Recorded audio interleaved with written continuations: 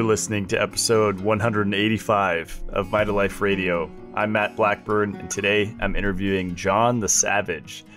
That's probably the coolest introduction that I've ever done. I love his name. John's a personal trainer. He's been studying physical fitness for several years, and he shares a really simple approach. Several years ago, I was using a hex bar and deadlifting several times a week, and I gained a ton of muscle. And this was at a time when I was actually on a vegan diet and eating a lot of beans and soy and zero sugar. It was a really wild experiment that I was doing, fasting for 23 hours a day. But I did gain a ton of muscle, mostly from just doing deadlifts. And I think for a lot of people, the aesthetics is really important. And for me, that's just a side benefit. It's not the main focus to look big or to look ripped, because I think that body dysmorphia has pervaded the health community to where men should look like Hercules and women should all have low body fat. And I think that aspect of why you're doing it, just like anything else, really matters. And I think a lot of people get into strength training for the wrong reasons because they're trying to compensate for low self-esteem or whatever it is. And while gaining muscles can definitely help with that in a man, it can also turn them into a mean person, which I've seen a lot in the health community. People just get this holier than thou attitude because they have muscles and they strength train all the time. So it really comes back to why you're doing it. For me, I'm most interested in longevity. I know a lot of people don't care about that. They're more interested in performing and then dying at a ripe age of 100 or 120. And that's completely fine. It really depends on what your goals are. But either way, I think listening to what John has to say in the show can help you out, especially if you don't know where to start, if you're overwhelmed. I think there's so much information out there about fitness and strength training, just like supplements and nutrition. There's people on all sides trying to convince you of their different ways of doing things. And John's way is simple.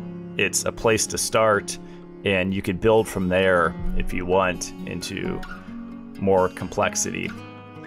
So I'll stop ranting. Here is John the Savage.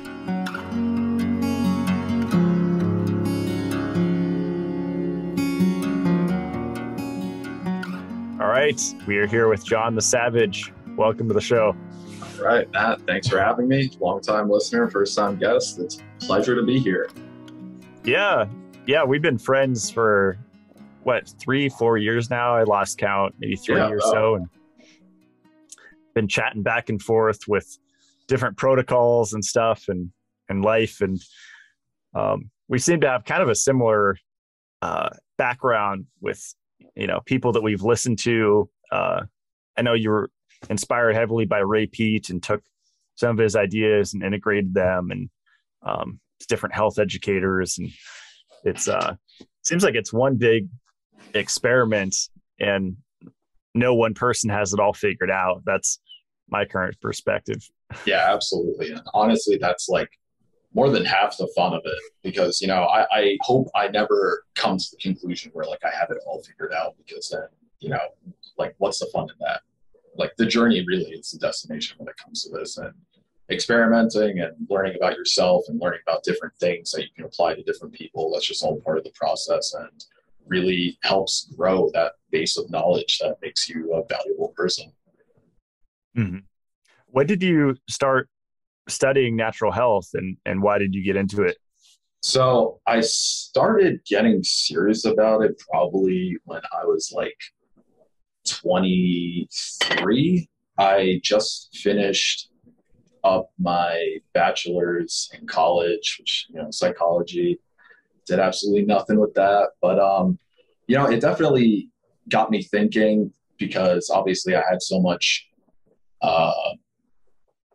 background with the whole mind aspect that I started to consider the body. And up until then, the only thing I really considered with the body was training. But naturally, the missing component in that little trifecta is nutrition.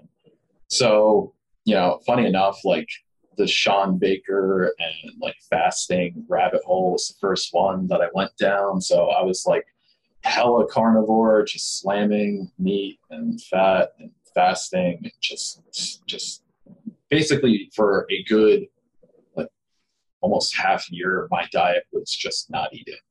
And when I did eat, it would be, meat.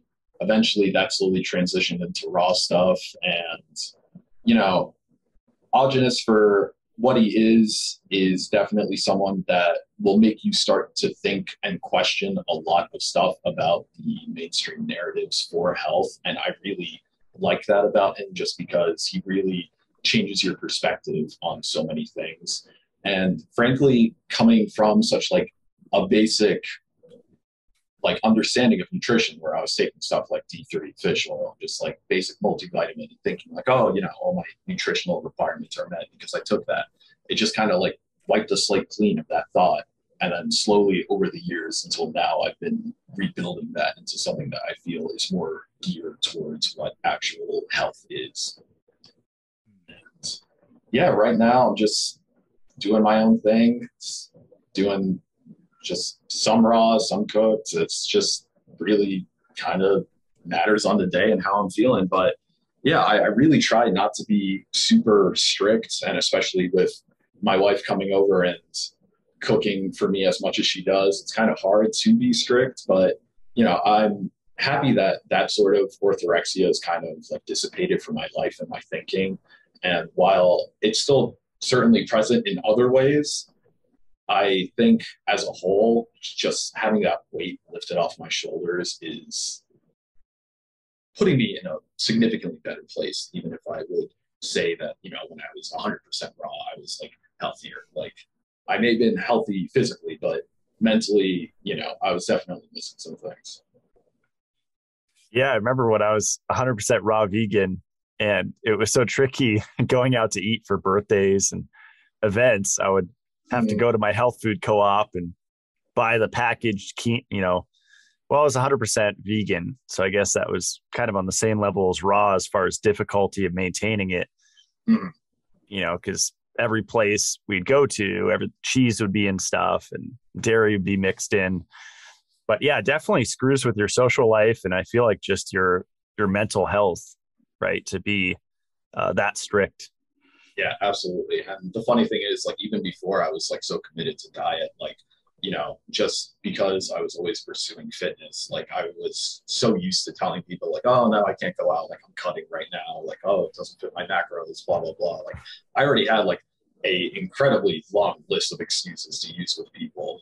But now it's just like, yeah, like, let's go. Why not? That social aspect definitely does something for the soul that I think a lot of people do not take into consideration when they talk about their own well-being. And like, yeah, the food might not be the best quality. It might be cooked in questionable oils and all that, but just being able to be out with friends and enjoy something and, enjoy a meal, because there is such a social aspect to that has been with us throughout almost like all human history. I think that's really important. Yeah, I've noticed like French fry hate recently, mostly coming from Dave Asprey. Like seems like once a month or so he'll like post like an anti fried food post. I remember he said, smoking cigarettes is better for you than eating French fries. It's like, wait a minute. Oh, yeah, I don't know. I think French fries are delicious, and I think we can mitigate, I don't eat fried foods every week, I'll cycle it or whatever. But yeah. So before we started recording, we were talking about copper, and you said you've been experimenting. Kind of want to jump into that for a little bit. Absolutely. So based off of the interview you had with Jason Hommel, like I just took the dive completely into copper, and I used the copper sulfate to make my own solutions. Initially, I was doing that topically, and I was doing I think I have copper bisglycinate that I was doing orally, and honestly, like I was going fucking crazy with the doing it topically. I know you were saying you were doing like 15 to 20 dropperfuls, but dude, like I was literally like my forearms, my legs, like the backs of my legs, any spot that I could like feel that could get saturated, I was doing it maybe like every 30 minutes when I was at work.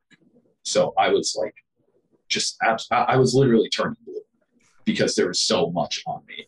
And there was so much on me that, like, you know, in the webbing of my hands and in the inside of my elbows, like it would eventually dry up and it would start like, you know, messing with my skin. So I eventually decided to just bite the bullet and try doing it orally, because I tried it once. I think I only did like 5 drops too, which is crazy to look back on.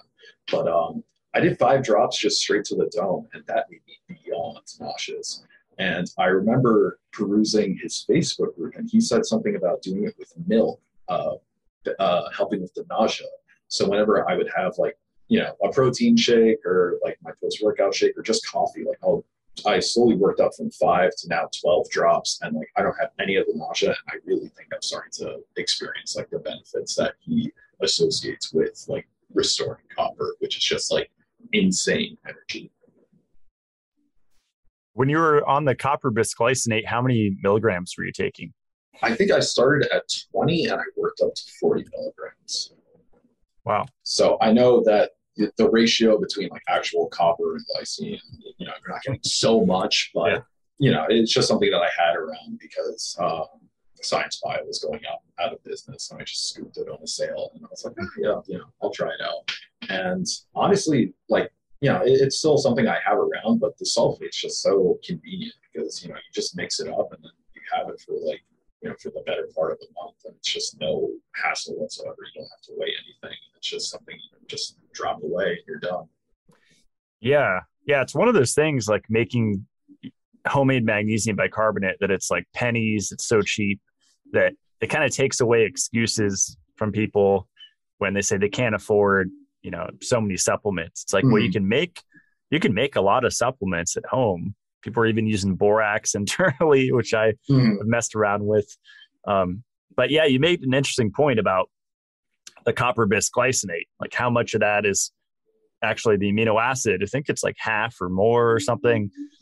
Like labels are actually kind of misleading, right, on supplements, because you have to take that into account. So you're getting, you know, say you take, you know, 20 milligrams of copper bisglycinate, maybe, I don't know, 10, let's just say, just, you know, you get half of that as copper. And then, of course, how much of that do you absorb? Right? Exactly. Because Jason says, like, if you have 10 milligrams of that, you're only getting like 1 milligram, and the higher you go, the less you get. So there's so many like hoops you have to jump through that like copper ends up seeming like one of those things that kind of, if you just go like, if you just force it, like you will get it. It will kind of ruin a few beverages, but it's definitely worth it. And something that I've been doing with it, just because we have some acerola cherry powder rounds for some vitamin C. And yeah, that combo, I really feel is just like getting things like absolutely going. Wow. That's awesome. Yeah. I remember the first time I megadosed it during the Adam Bergstrom interview, I was extremely nauseous, and that was only topical. But that was my first time doing a ton of it. And yeah, it gets kind of tricky because it raises your requirements for other things. Like Jason talks about zinc and ascorbic acid, and then potentially a bunch of other stuff we don't know about, chromium, molybdenum, who knows? And so it gets kind of tricky when you start supplementing isolates. You know, like I sell the K2 and the E because to me, those are countering things that we've been megadosing, like excess calcium, and, you know, canola oil or whatever. But, you know, with this, it kind of makes things a little more complicated, which is why I think Morley tries to simplify it and just promotes, you know, beef liver. And, you know, I think like under 10 milligrams or even 5 milligrams or something of copper bisglycinate a day, you know, nowhere near 100 like Jason's using. Yeah, for when I started just getting really serious with it, actually, that was also at the same time I've been for a while kind of consistently consuming like 100 grams of beef liver a day. So I definitely had like, you know, a decent amount of zinc to balance it out. I would have my like pretty frequent oysters throughout the week to, again, make sure I'm getting enough zinc. But recently I cut out the beef liver just to see, like, if it is going to make that big of a change, or if I'm going to start experiencing some of the negative side effects associated with it. And frankly speaking, I haven't yet. So, I guess I'm going to keep pushing it. And then if I ever feel like I'm on the verge of starting to experience diminishing returns from it, then, I'm just going to cut it out for a little bit, going to reintroduce the beef liver, just stick with that for a bit, and then, see if I feel like reintroducing it sometime. Have you ever gotten any blood tests, to see your copper and zinc status or anything? I don't think I've ever gotten a serious blood test, to be honest. And the last time, so I donated blood maybe 3 months ago now. And I think the only other time I gave blood before that was they were checking to see if I had some kind of infection. And I just have the worst veins to poke and prod around to find a good spot to stick to get blood out of, that I'm just super hesitant to that, because it is a nightmare trying to get blood out of me. I remember you were saying that. Yeah. And it's not fun when they stick all the way through the vein like they did to me this year. It actually didn't hurt at all, but it was just kind of wow, that sucks. Now I have this bruise,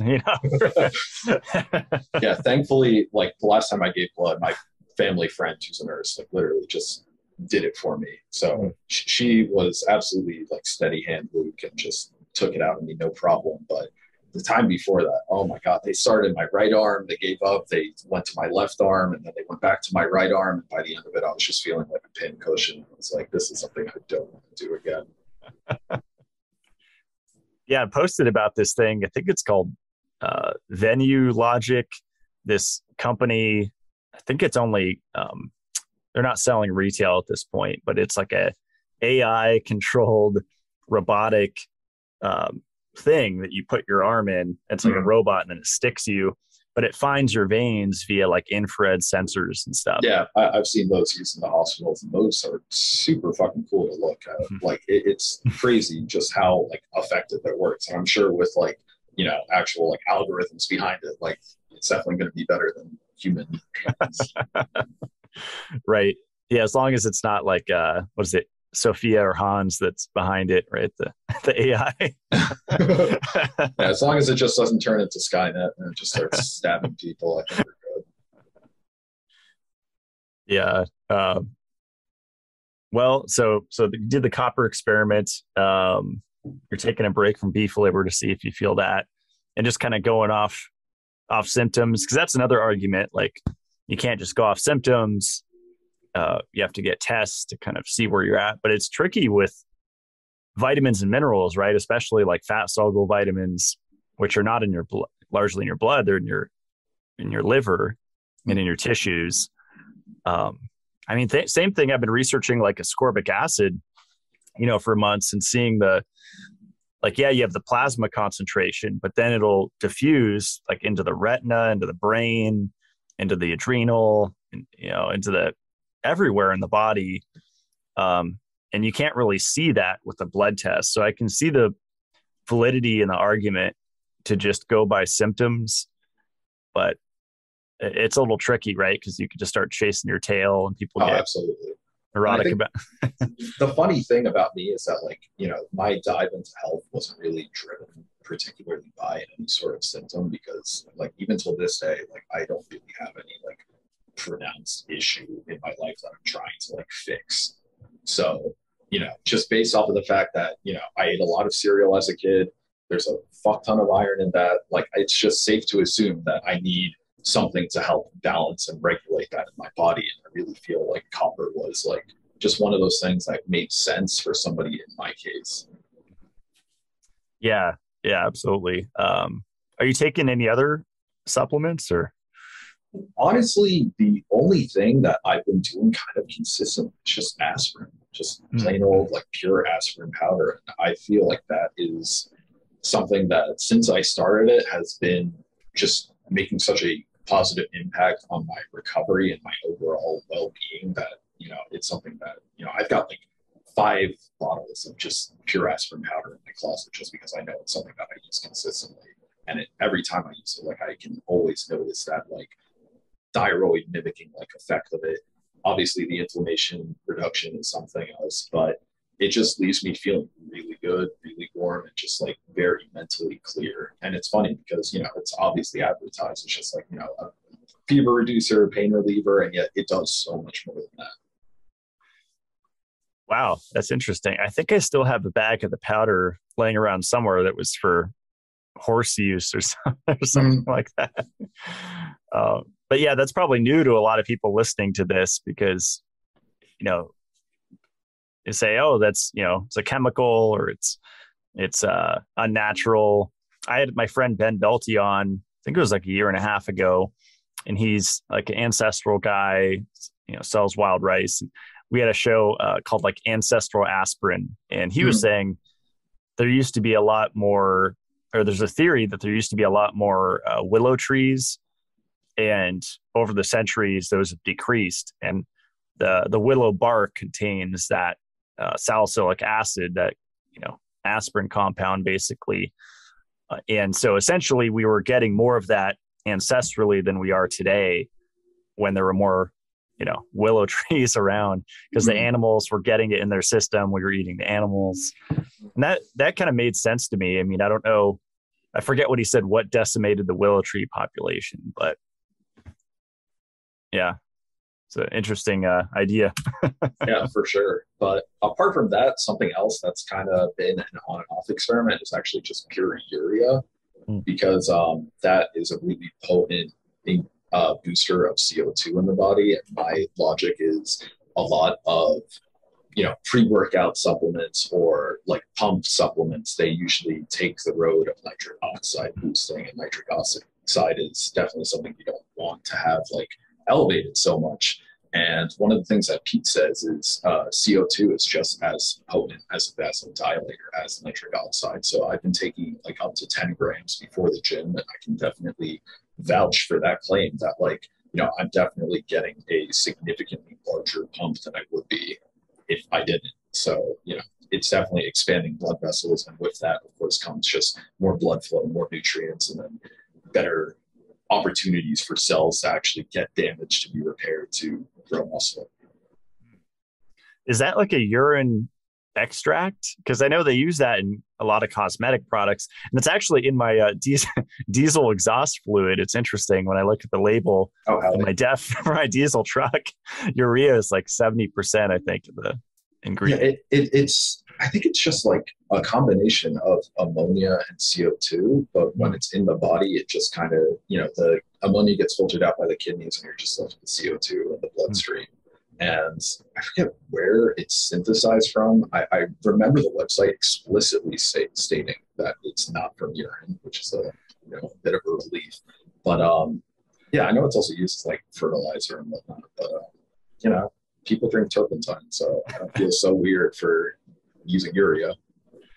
I wonder if that's the benefit that the urine therapy people are saying, because years ago I had a guy, Yogi Zen, stay with me with my roommates at my first apartment, and he was like aging urine in my mason jars above my fireplace. It was like rubbing it on his skin on our back patio, and I was on essentially an algae diet back then, so I was trying to bring my blue-green algae elixir to work, and I didn't have a mason jar because he had peed in all of them.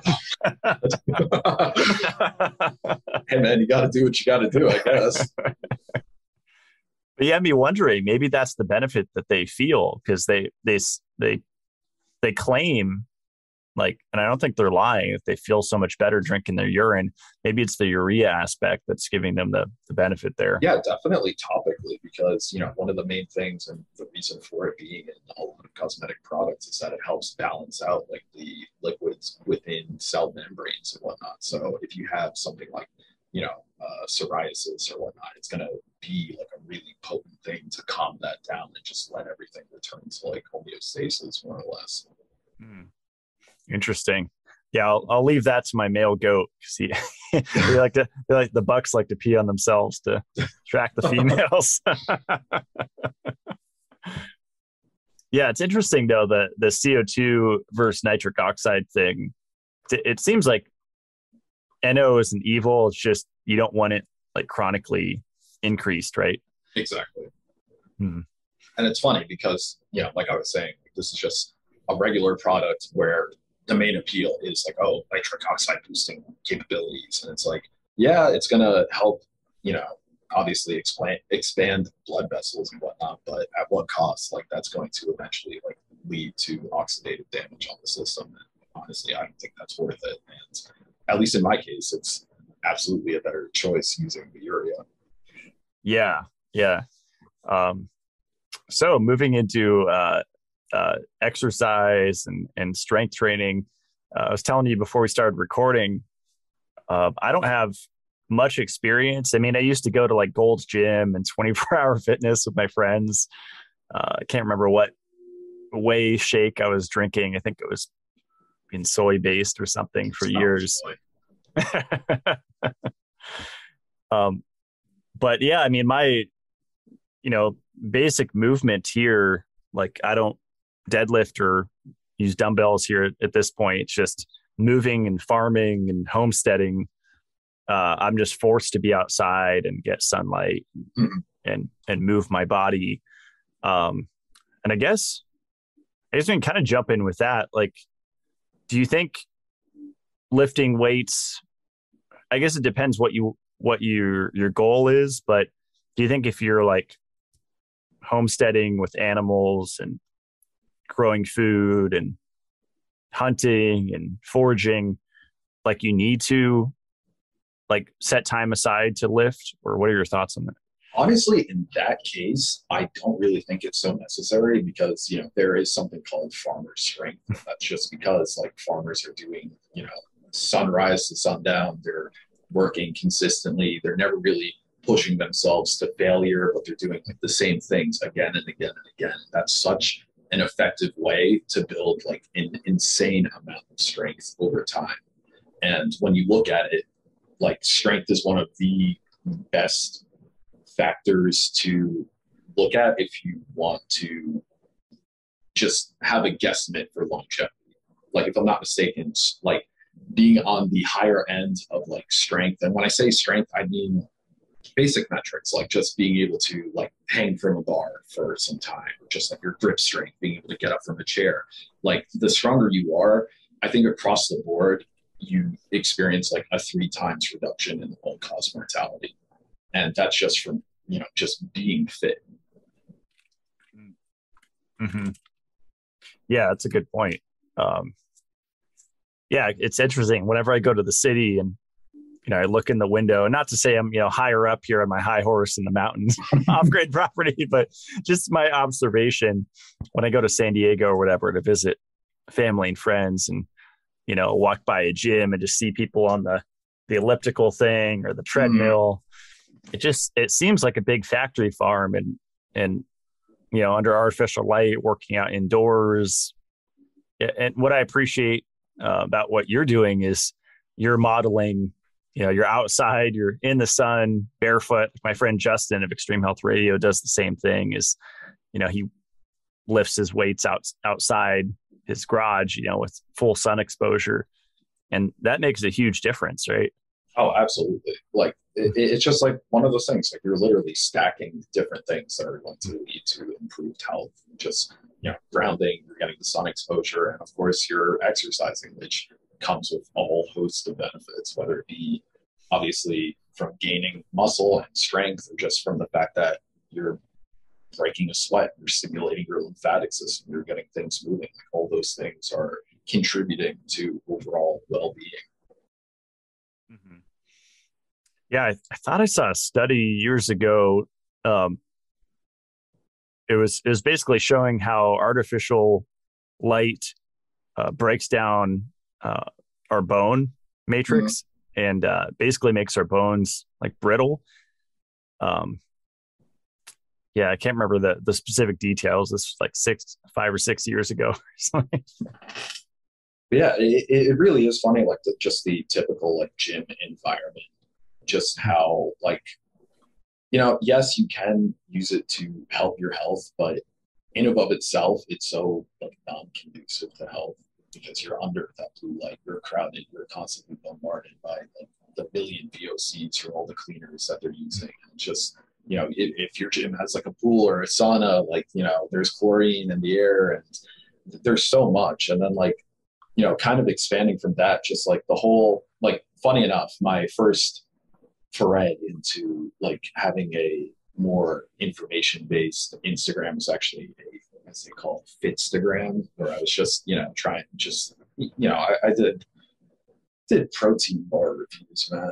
I posted lifts and I posted protein bar reviews, but it's so funny how like warped of a perception that space is and how much it misconstrues the idea of health, because I feel like so many people end up thinking like, oh, like I'm following this pro bodybuilder and his workouts are like the most grueling thing in the world, and that's what I need to be doing. And it's like, no, that's absolutely not the case. Like, honestly, just starting with the best, like the minimum effective dose of training will be the best decision for like 9 out of 10 people, because not only do you allow yourself so much room to grow from that, but the majority of the benefits that you actually get from increasing your physical fitness is just going from not being fit to being moderately fit.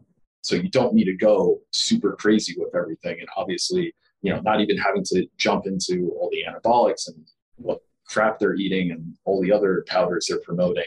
But there really isn't that big of a jump that people have to make in regards to their health with just working out. Like, they don't need to take it to the extreme, and especially not every day. Like, it's just something that, you need to touch up on every now and then, and it's going to benefit you for the rest of your life.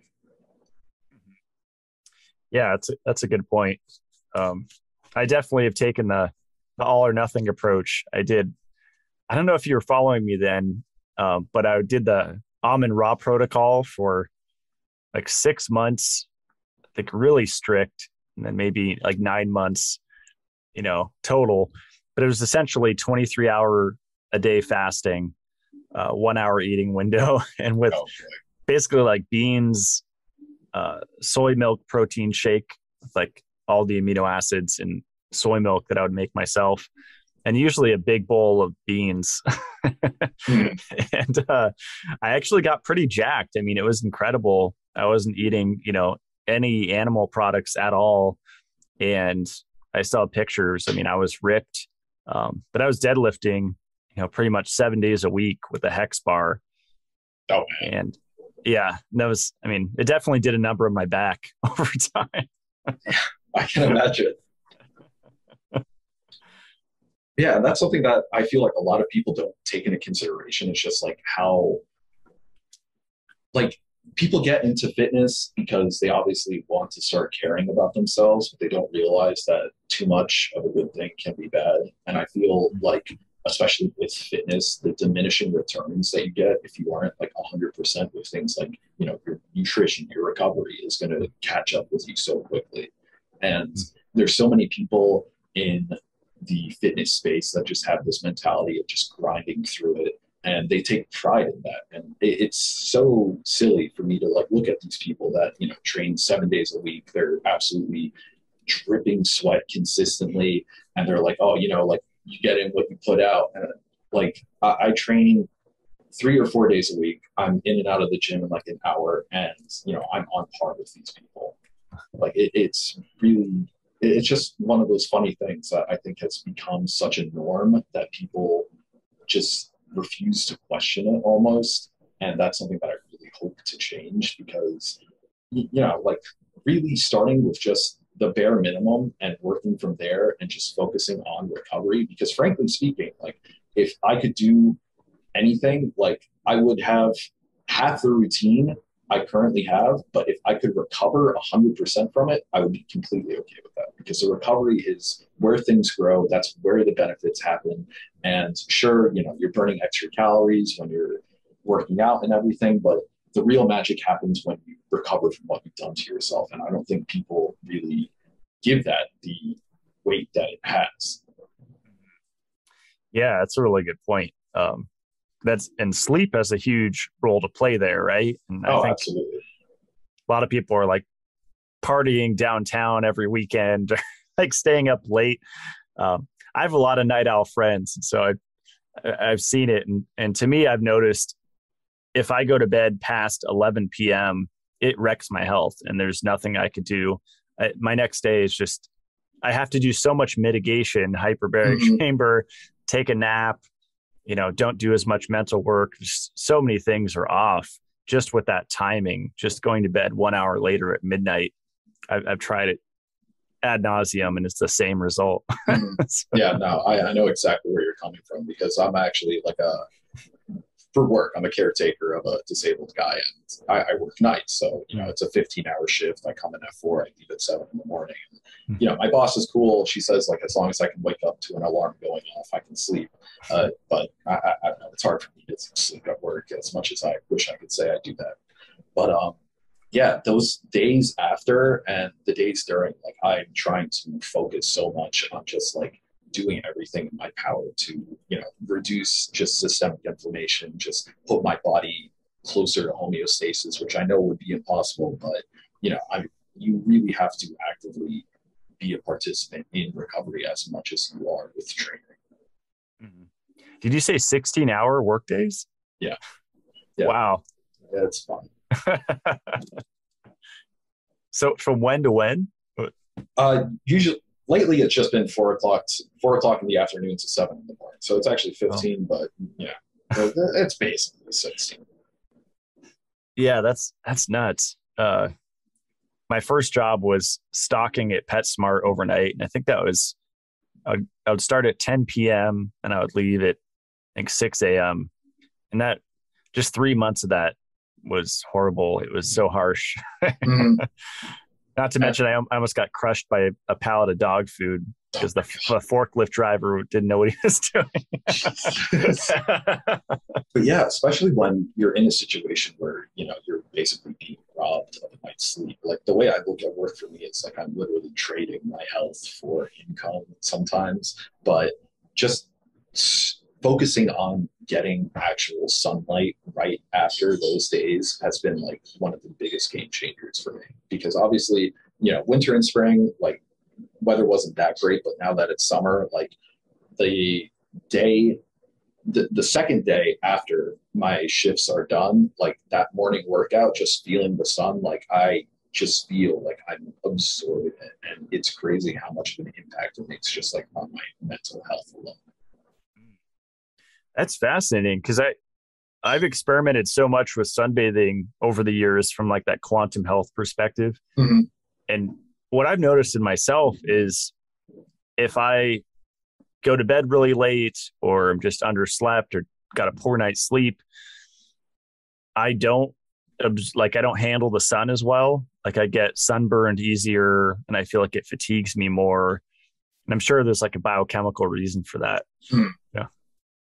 Yeah, that's super interesting. Maybe it was a copper deficiency. I don't know.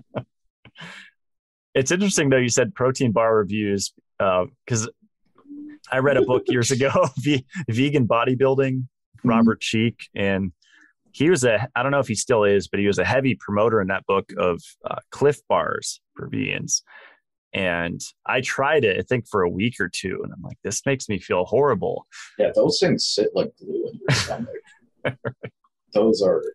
They just refuse to be digested, if you ask me. Like, they're tasty going down, but coming out, you're going to feel it. Yeah, probably need like multiple colon hydrotherapy sessions. Did you ever get into that, colon cleansing? Really? I haven't, but there is one colon hydrotherapist that was actually recommended by one of my anthropology teachers from back in the day. And I've been, I've toyed with the idea. I haven't fully committed yet, but it is something like on the list of like, health things to do. Just like, there's a place near me that does both hyperbaric oxygen therapy, and also they have a float tank. So, I'm planning on making a trip there one day and just testing it out and, really seeing just how far I can push things within limit. Nice. Yeah, the combination of those two cover so many bases. It's incredible. I've noticed both are incredible if you get a poor night's sleep, the hyperbaric and the float tank. Mm. If I had to pick one, it would probably be the float tank, because it really kind of simulates sleep. I mean, I could never take a nap in there. I know some people can fall asleep in the sensory deprivation tank. For me, my mind just doesn't allow me to. I don't know if it knows, I'm not in bed or whatever. Oh, that's really curious because I wonder if like, maybe because you're so genuinely sensory deprived, maybe like GABA starts to upregulate and you get that like washing effect in the brain that it's known for. So that's really interesting. Mm-hmm. Have you ever experimented with melatonin? We were talking about that before. So I have, but I think my pills are like 300, either 300 or 100 micrograms. Mm. So that's, if I'm not mistaken, akin to what is produced in a night's sleep. And melatonin's half-life is something close to half an hour. So, I try and make sure I have that right before I go to sleep. And it definitely helps with just like the immediate, like, you're falling into a deep sleep quicker. But this is absolutely just like a John thing. But whenever I go to sleep after work, I'm always up by like noon. Like I think my body is just regretting all those days spent during like college and high school during the summer when I wake up at like 3 in the afternoon. I don't think my body wants to do that anymore. So, as much as I wish I could sleep more on those days, I really just physically cannot. Yeah. Do you have blackout curtains in your bedroom?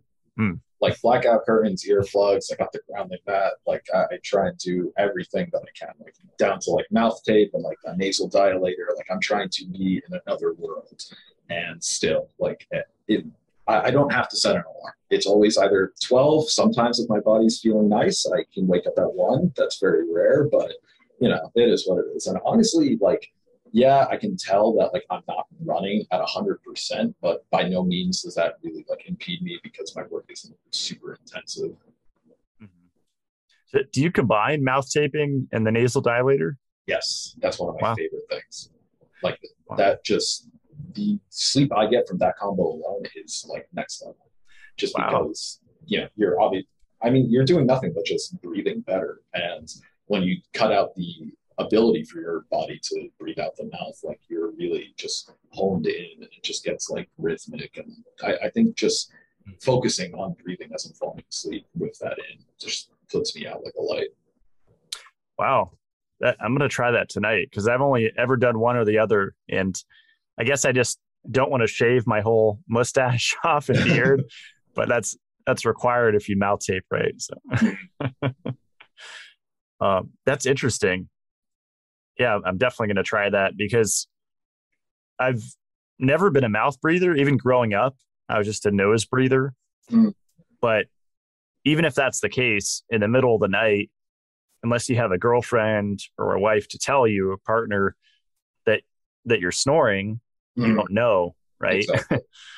and a lot of people that are nose breathers during the day are intermittent mouth breathers. My understanding is it creates a state of like acute hypoxia. So your brain essentially doesn't get oxygen for a period of time, which even if it's 10 or 15 seconds or something, that's still significant, right? Oh, absolutely. Yeah, that's interesting. I'm definitely going to give that a shot. Did you ever try like turning off the breaker box, like the electricity?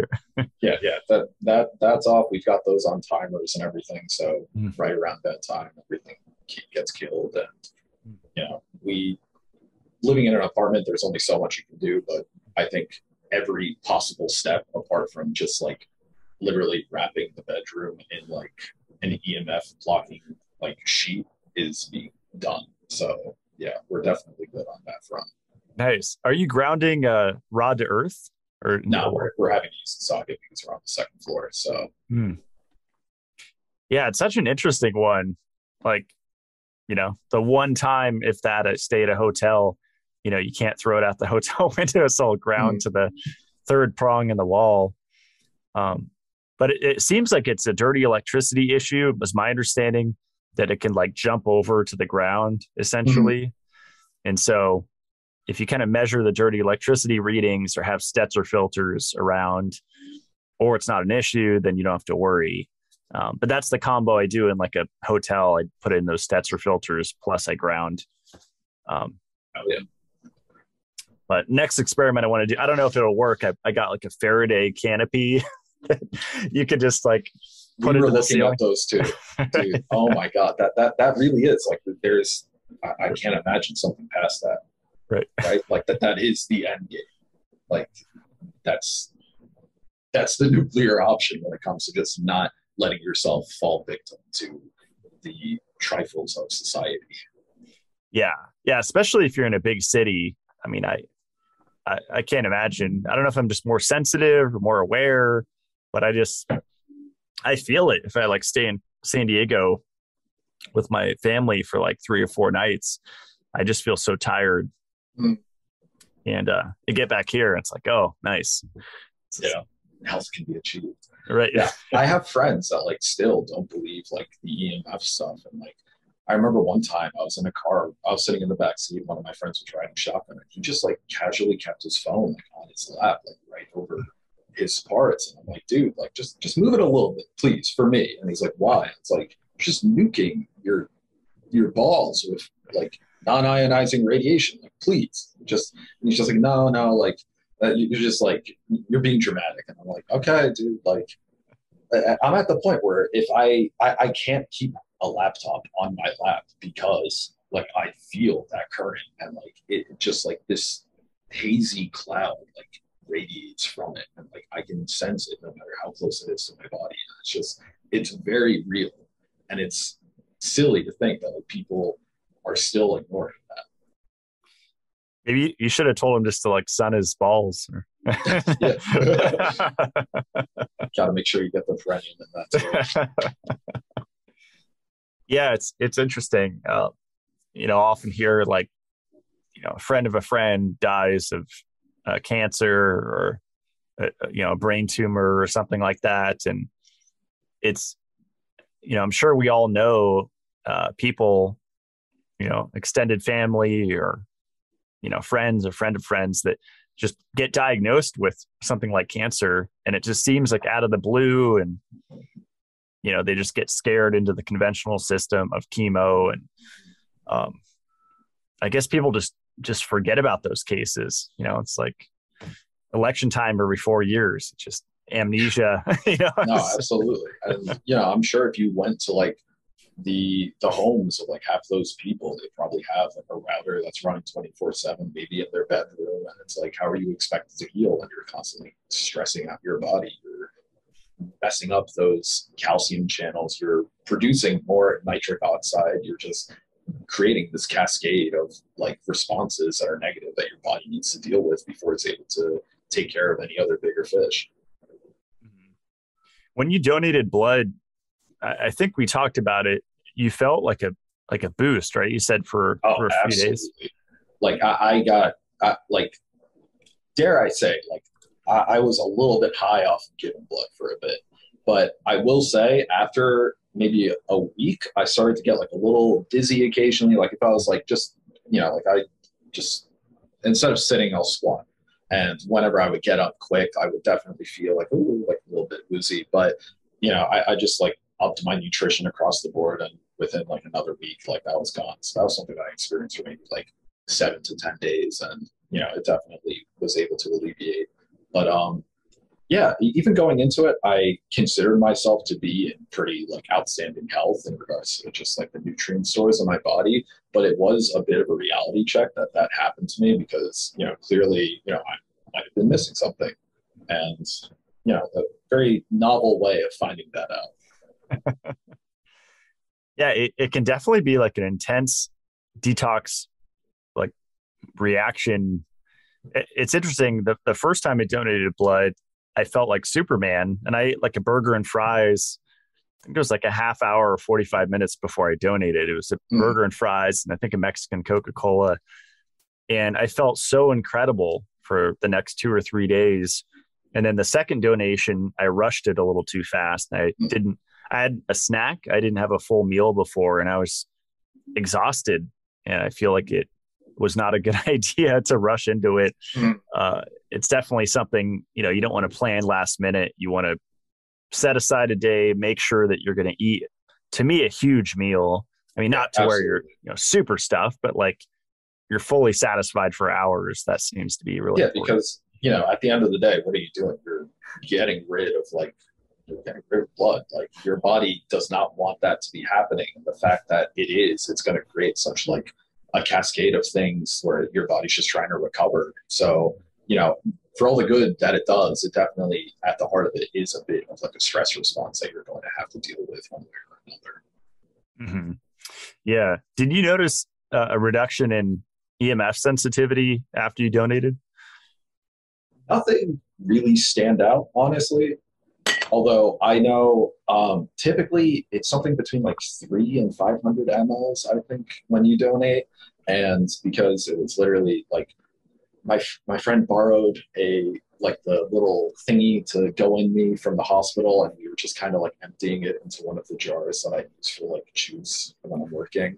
And yeah, I think at the end I got like close to like 200 or 300, so it wasn't a crazy amount, but I didn't notice anything in EMF. But definitely, I think now looking back on how I feel now compared to then, just an overall more like clear-headedness, because for a while I was definitely having issues with just basic brain fog. But at the same time, like I work nights, there's only so much I can do. But since then, like that has not been an issue. Like I've been productive at night. Like it'll be like 2 a.m. I'll be researching stuff. I'll be using my time wisely because it's a great opportunity when my guy's asleep to just like do whatever I want. So yeah. That's awesome. Catch up on Mitolife Radio. Exactly. 4-hour Adam Bergstrom interviews.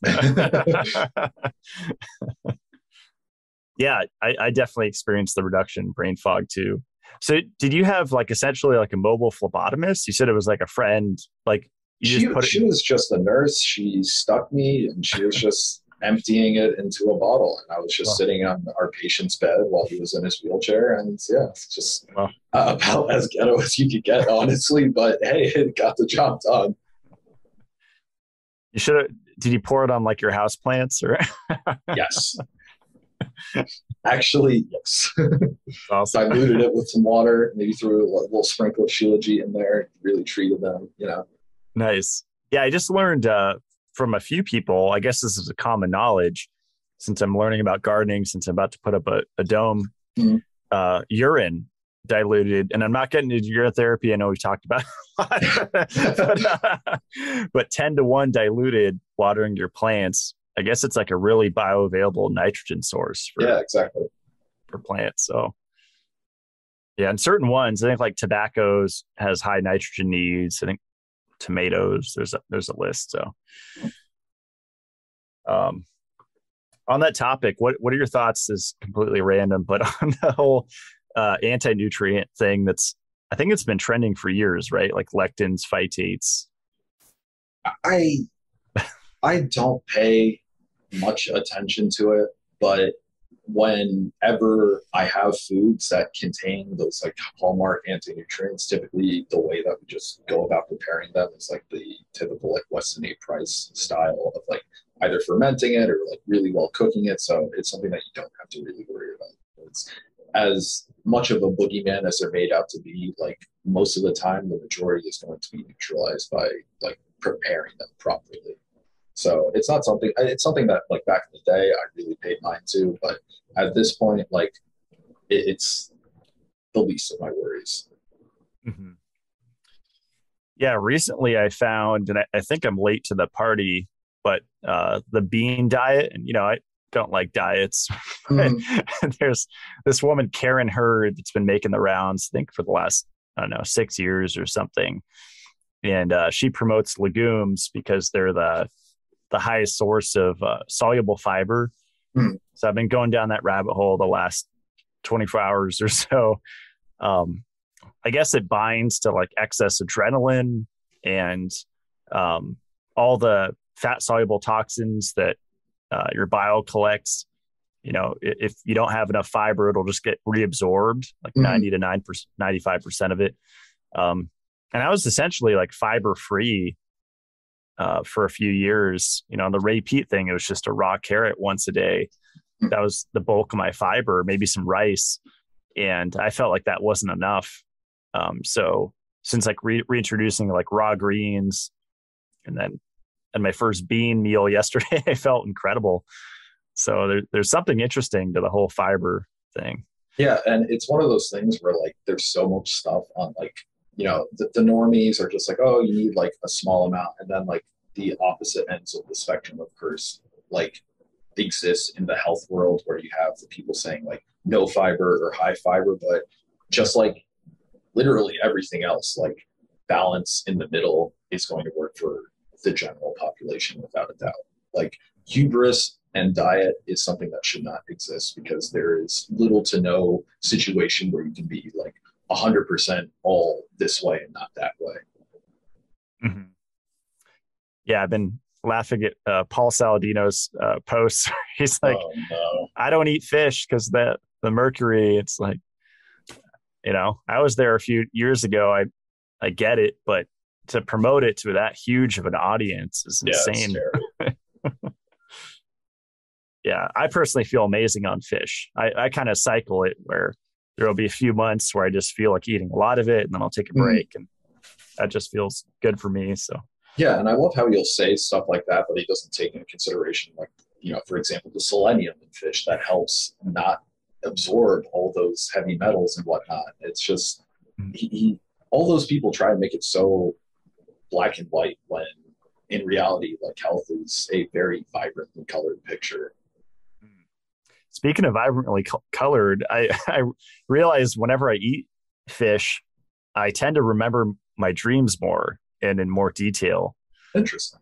So I wonder if it's the selenium or, different nutrients in it, B vitamins. I don't know. I know there's like a B6 dream connection. Which yeah. I remember that. Yeah, I remember as a kid, like eating cucumbers before bed because they're high in B6, and like consistently that would give me some pretty wild dreams. I didn't know that. Wow. Cucumbers. I'm actually growing some on my deck, so I'll have to really get those going. Hell yeah. Yeah, the B6 thing is kind of scary, because I think I've been reading a lot of vitamin C books, and I think it was Carl Pfeiffer or one of the vitamin C guys. He was saying, he's a proponent of like niacin and B6.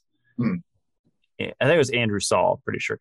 And he was saying, if you take above, it was like 2,000 milligrams of B6, you can cause neuropathy. And it's like irreversible nerve damage. Oh, wow. But I don't know. I've been playing around with anywhere between 25 and 100 milligrams. And I feel like that's pretty safe. Even 200 milligrams. I mean, that's really far away from 2,000. But I wonder what variables are involved there to cause that effect. Yeah, and of course that's like, I'm sure with like an isolated supplement, because anything that you take in isolation, the way that it just floods receptors and whatnot produces a response that isn't really what you would get when it has like not even just cofactors, but just other nutrients coming along with it. Mm-hmm. Yeah, I recently found an awesome bee pollen source from my Lightwater friend, Victor Sagalovsky, Russian guy. Oh, and cool. He's selling this bee pollen, and it like melts in your mouth. It's like it reminds me of like the ice cream topping that I grew up with. I can't remember what they would put on there, but like the topping that just melts in your mouth, the different and all the bee pollen I've ever had was like grainy and hard, and you almost have to chew it. This one just dissolves. So I know that's like an incredible source of B complex vitamins. So I've just been taking handfuls throughout the day. Yeah. Yeah, I guess maybe like there's something else in cellulose creating that like outer shell to the bee pollen. So maybe it's just like some unique bees, or maybe their environment just like has them using a different source to build like that outside part. Yeah. I recently learned you can't have a hive produce, you can't get honey from a hive and bee pollen. It has to be one or the other. So if you make a beehive just for bee pollen, you won't get any honey out of it. Thought that was interesting. Oh, I mean, that makes sense now that you said it. Yeah. Be taxing those little guys too much. Right. Let's see. Do you want to jump into the questions? Because I feel like that might be like a good little segue into a lot of different avenues here. Yeah, absolutely. We have quite a few. Let's see. Yeah. So how often do you need to exercise per week to see physical change? You said you just do 3 to 4, right? Yeah. So that's 3 or 4 days of training. And during those days, typically like at least 3 of them, I'll have 2 sessions, one being my morning one and then the other one being like a typical gym one. But honestly, anybody looking to just improve their fitness and therefore their health, I think like, maybe going to the gym or just like having some strength component of training like 3 times a week is a great starting point. And then maybe just honestly, like there's so much talk about just cardio and zone 2 and all that jazz. But at the end of the day, I think most people would benefit the most from just going from like a short, like 15 to 30-minute walk after their like breakfast, lunch, and dinner, because that's just going to make sure that everything that you're eating is getting utilized effectively. And it's just going to increase your steps overall throughout the day. And, just it's so low impact. It has added benefits to it. And it really is something that you don't have to like obsess over, because there was a time where I was doing like 3 hours of cardio on top of like weight training, every day, just been treading. Like, oh, okay, I woke up. Now I need to do my first hour. I go back home. I go to class. I do my gym workout. I have another hour, and then I come back home. I have dinner, and then I go on another hour. And like that's such an awful mindset to have for a long time. And yes, you will get benefits, but at what cost? Like at that point, I was starting to get like freakishly thin. Like for reference, I'm 6'4", and I think at that time when I was doing that, I was down to like 140 pounds. Like I was not looking great, but I was like model thin. I will say that. So it definitely tickled a part of my brain, but absolutely not sustainable. And I think whatever it is that has people looking forward to doing it is going to be like the greatest motivator. So for instance, my morning workouts, I love getting out in the fresh air. I love the sun. I love getting the grounding benefits. And I just love messing around with like the 400 pounds of some odd implements that I keep in my car that my wife absolutely hates, that we're driving around and everything's rattling left and right. But that gets me so excited and eager to work out that it like helps me get out of bed. And I think if people are able to find something akin to that really just drags themselves into the gym, like 3 days a week, it's more than enough. And then just making sure they walk enough throughout the rest of the days is the icing on top. Mm-hmm. I love that. Did you ever have super soaker fights with friends growing up? I have. That was my main exercise growing up. I mean, it seemed like every summer, just all summer, would be out there running around the neighborhood. The super soaker commando over here. Wow. Probably like 3 or 4 blocks we'd take over and just have multiple, in between like a couple houses and just. Oh man, that sounds great. We also had lemon wars because there were a bunch of lemon trees in Southern California, and we'd pick like lemons that are overripe. Lemons at people. I love it. We need to bring back that, and water balloons too. We had a lot of those. Oh yeah. I guess they have crazy contraptions for that now. I think they have like bazookas. Yeah, I saw like there's a reusable water balloons now. Like that's great. I can like, as much as I think like being a kid now would kind of suck, like having reusable water balloons and just being able to like help my friends, like that's kind of redeeming. That's awesome. But yeah, I like going back to what you said, the short walk after breakfast, lunch, and dinner. I think that's really practical. And that's something I've been trying to get motivated to do. It's just, just been juggling a lot here, trying to, set up my house and property and just a lot of stuff juggling. But just to even make the time for a 10-minute walk or something, I think, there's no excuse for that. Although I do have to be careful because I see the deer and the moose fighting each other. Oh my God. All the animals are, getting out, and I see a mama moose with her baby calf, and that's like the most dangerous situation, right? Like a bear and her cubs. So bring my bear spray in my walk, but But yeah, if I'm not mistaken, the effects of something as simple as like a walk after a meal, like not saying high insulin after eating is bad, but like it can reduce insulin almost as effectively as something like metformin. So yeah, it's just one of those things that if you're chasing longevity and just overall health, it's such a small thing you can implement that's going to have like a pretty drastic benefit. do you think that's like a could be a primary cause of why people have like chronic gas and bloating too, and even maybe constipation, Oh, absolutely. Like, not moving enough after they eat? yeah, what is it? Mobility and motility, like they're almost the same thing. Like those morning workouts, like holy cow, every time I come back, like I'm already like I'm rushing to go number two just because like I've been moving so much and like I'm basically creating my own like peristalsis to get things moving. And yeah, it doesn't even need to be something crazy. Like even if I'm just like foam rolling or just basic stretching or like we were just talking about walking, like that's really usually enough to just help stimulate the bowels to empty. Mhm. Did you ever get into rebounding, like jumping on a trampoline?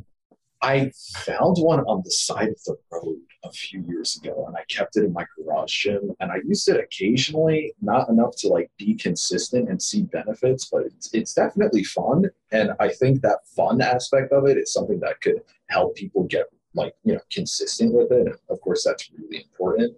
But, just thinking about it, like bouncing up and down, like having that moment of like weightlessness and just like things moving, like, yeah, that's absolutely like another great option.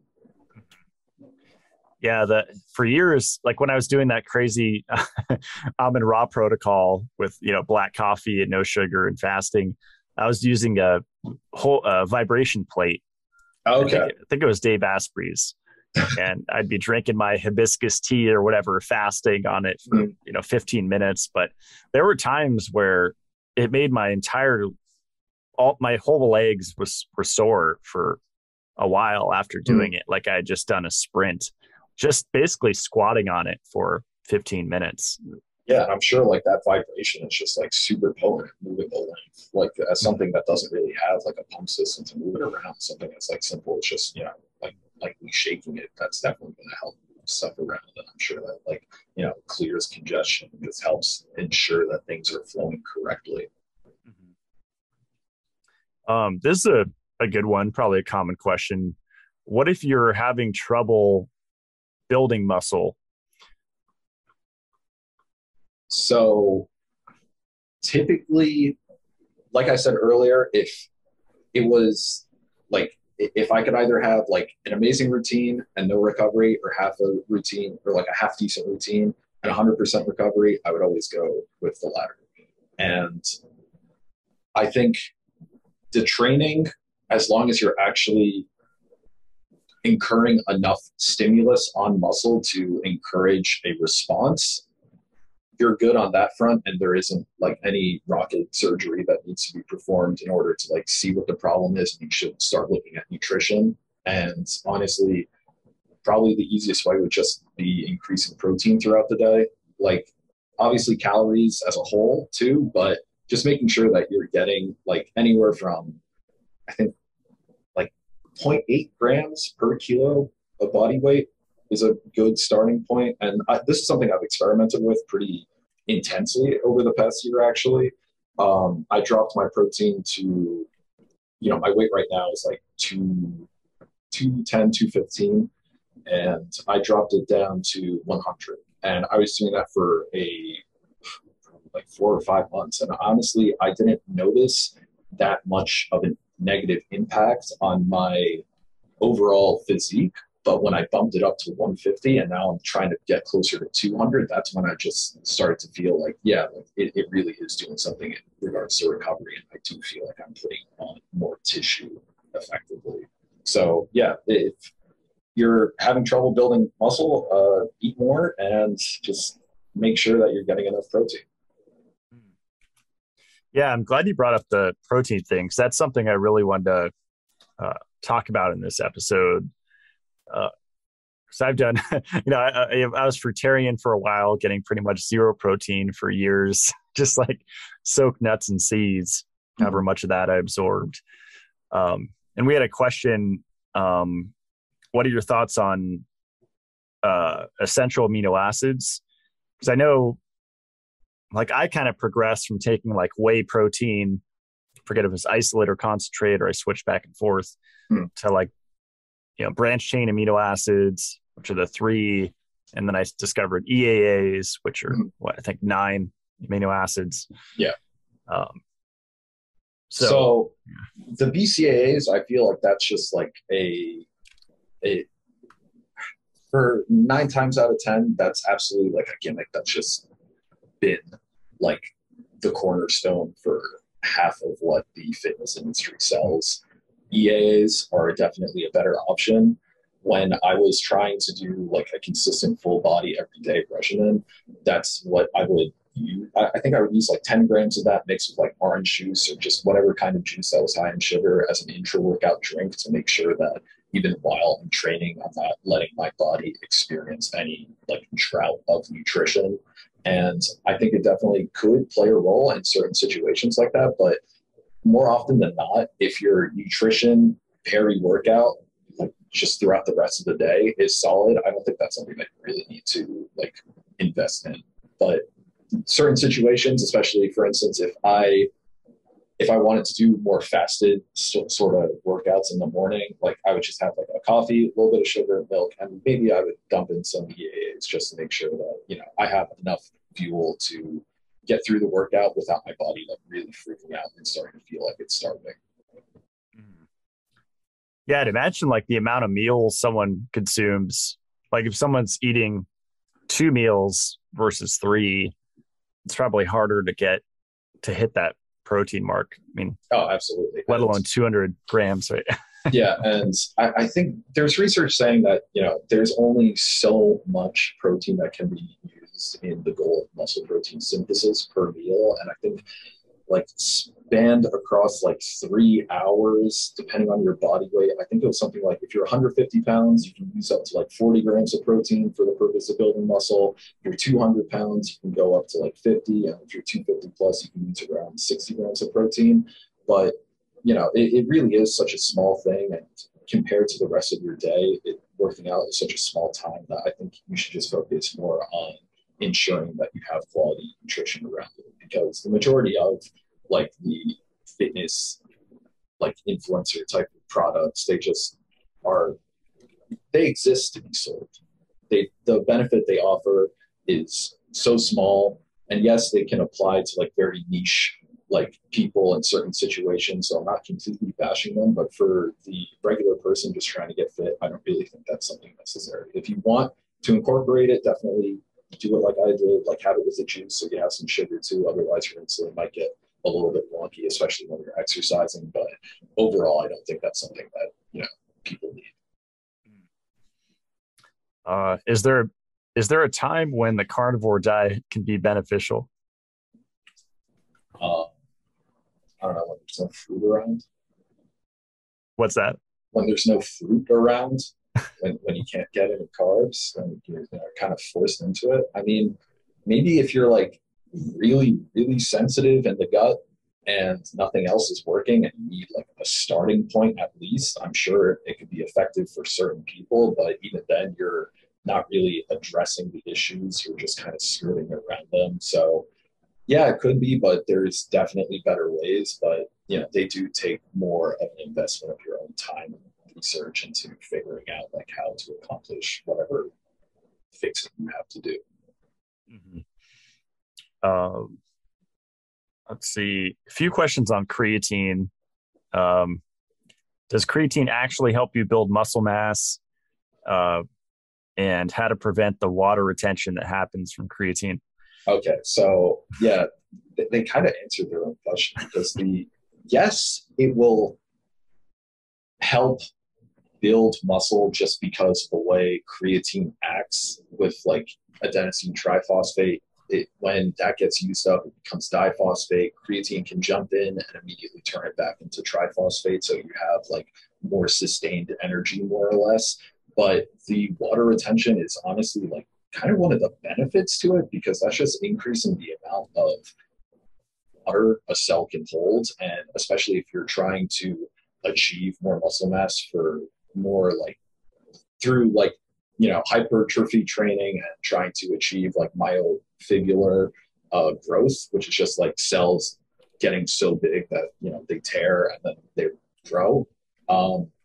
Yeah, creatine will help with that. I don't think the water issue is that bad if you're experiencing it to the point where like, your midsection is starting to like lose definition, or you just feel like you're really like holding water. Like for instance, like one of the easiest ways to check if you have like issues with water retention is if you're wearing socks and you turn them up and you take them off. If you have like a mark from where the top of the sock was, that's usually a sign that you're holding like a little bit of extra water. And if that's the case, then, maybe just take some like dandelion root tea, because that's a pretty simple diuretic. Having a little bit of apple cider vinegar, like I think a cup or like a half cup to a cup worth of apple cider vinegar with water to dilute it before you go to bed. Like you'll be pissing like a racehorse in the morning and you'll definitely lose a lot of that excess water. But I don't think that's necessarily a bad thing in regards to creatine, that it makes you hold water.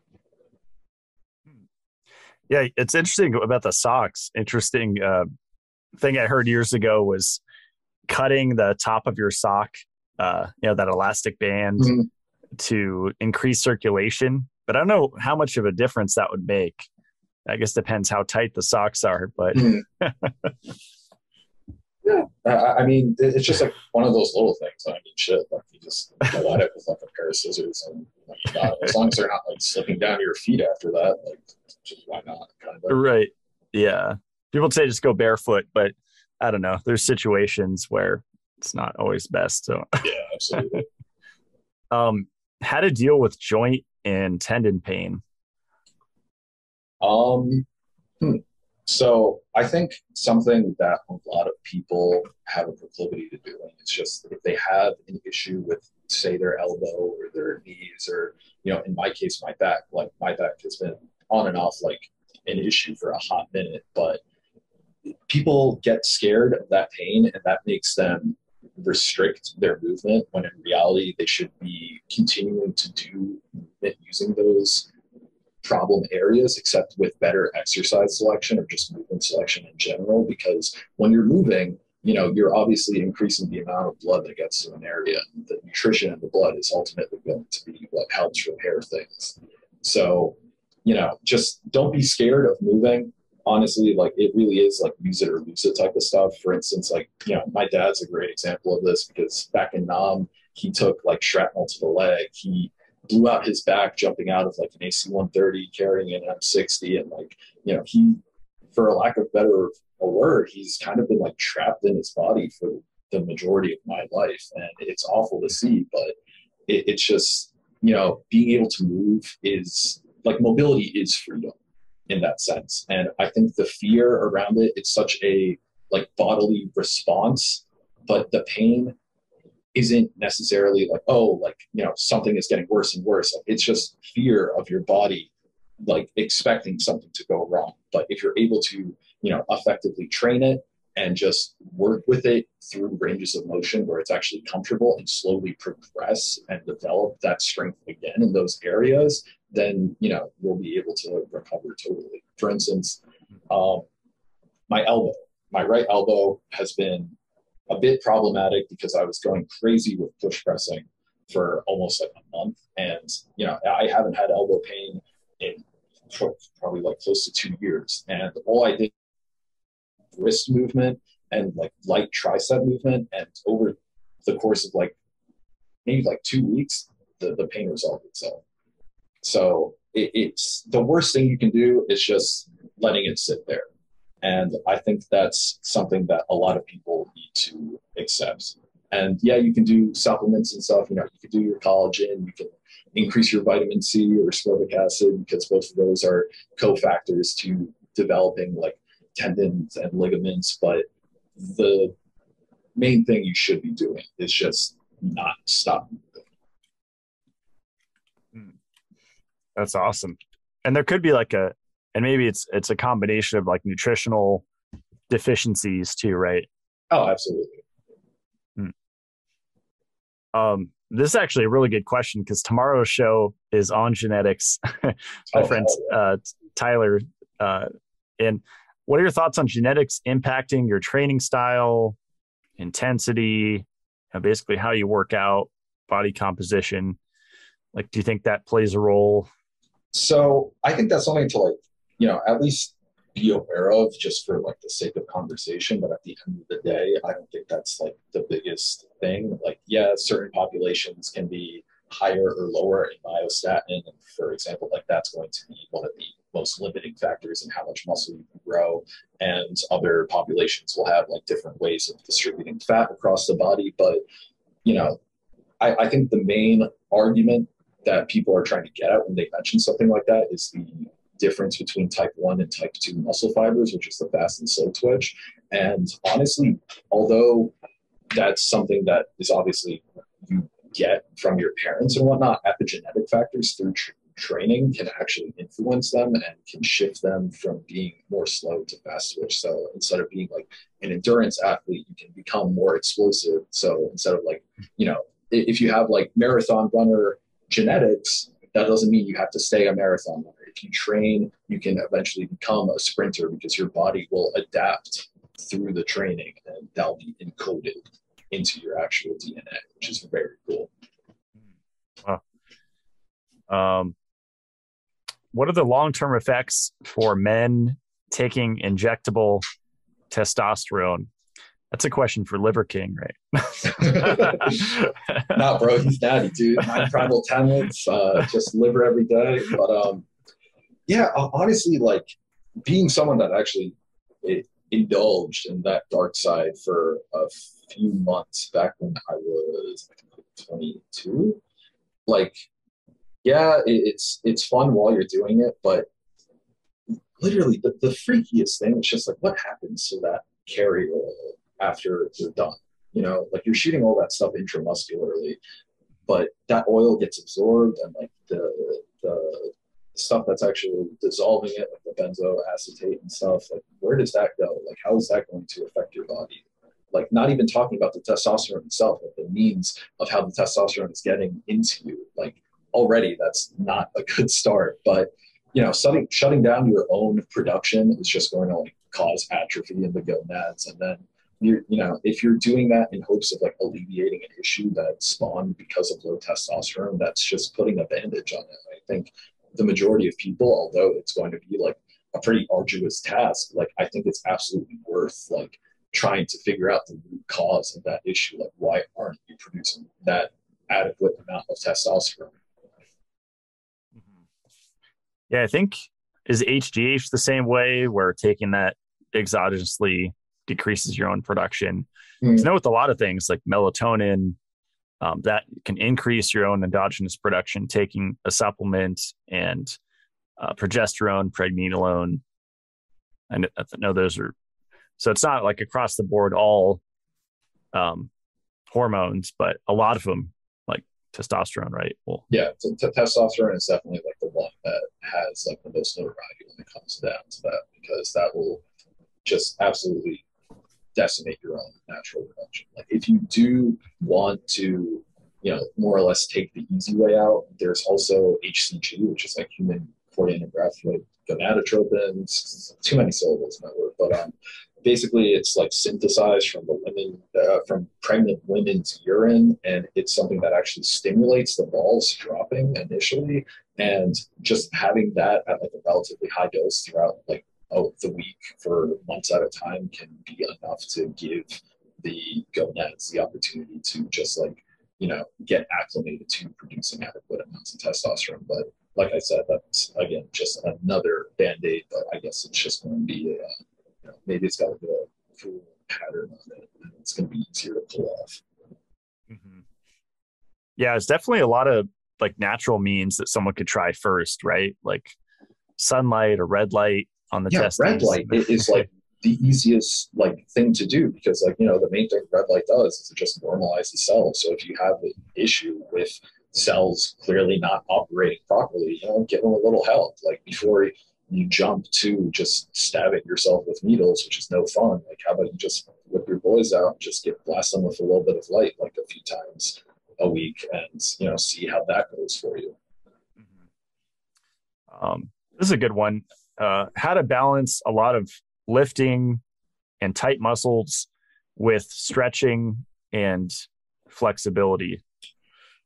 So this is something that honestly the revelation of just like came suddenly to me, and it just made so much sense. But honestly, with correct exercise selection, you should be able to, gain mobility and just range of motion as a whole. Because for instance, like, you know, chest flies and whatnot. Like I might not have like the best developed chest, but whenever I do chest flies, I'm making sure I get the biggest stretch possible in my chest. And I've never had issues with tightness in my chest. And that absolutely can be extrapolated to different parts of the body, whether it be your legs or your arms or your back. Like if you're making intelligent selection in what exercises you're actually doing, you can absolutely gain mobility as you're gaining strength without the need for stretching. And stretching as a whole, like I'm honestly not that big on it. If I ever do it, it would be after the gym, and it's just kind of for fun, just continuing like a trend of like moving as much as I can throughout the day. And it's just, there's better ways to hit like two birds with one stone. It's funny. Someone asked, can cats really build muscle? Because I put the picture of you with the cat head. I guess if they're drinking enough milk, they can. What is a good piece of equipment to start a home gym? Probably the most bang for your buck in regards to variety would just be like a squat rack and a regular barbell.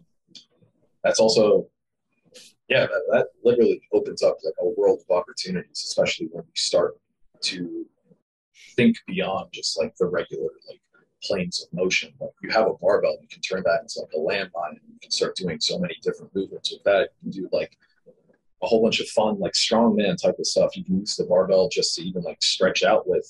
And it's a great start. But yeah, honestly, just like a full squat rack, a bar, and then obviously you need weights. Otherwise, I would probably say like a power tower. So that would be something with like a dip station and a pull-up bar, because then you get some very quality body weight movements that you can start up with. And especially if you're new to fitness as a whole, you can really gauge how much of an interest you have in it.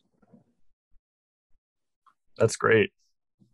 And I think I asked you last year, it was like December or something, about resistance bands. We were doing a live, and I jumped in, and I think we might have had a question on that. But do you think that could be an alternative to bars? And I think it's absolutely better than nothing, but it depends on what the ultimate goals of that person is.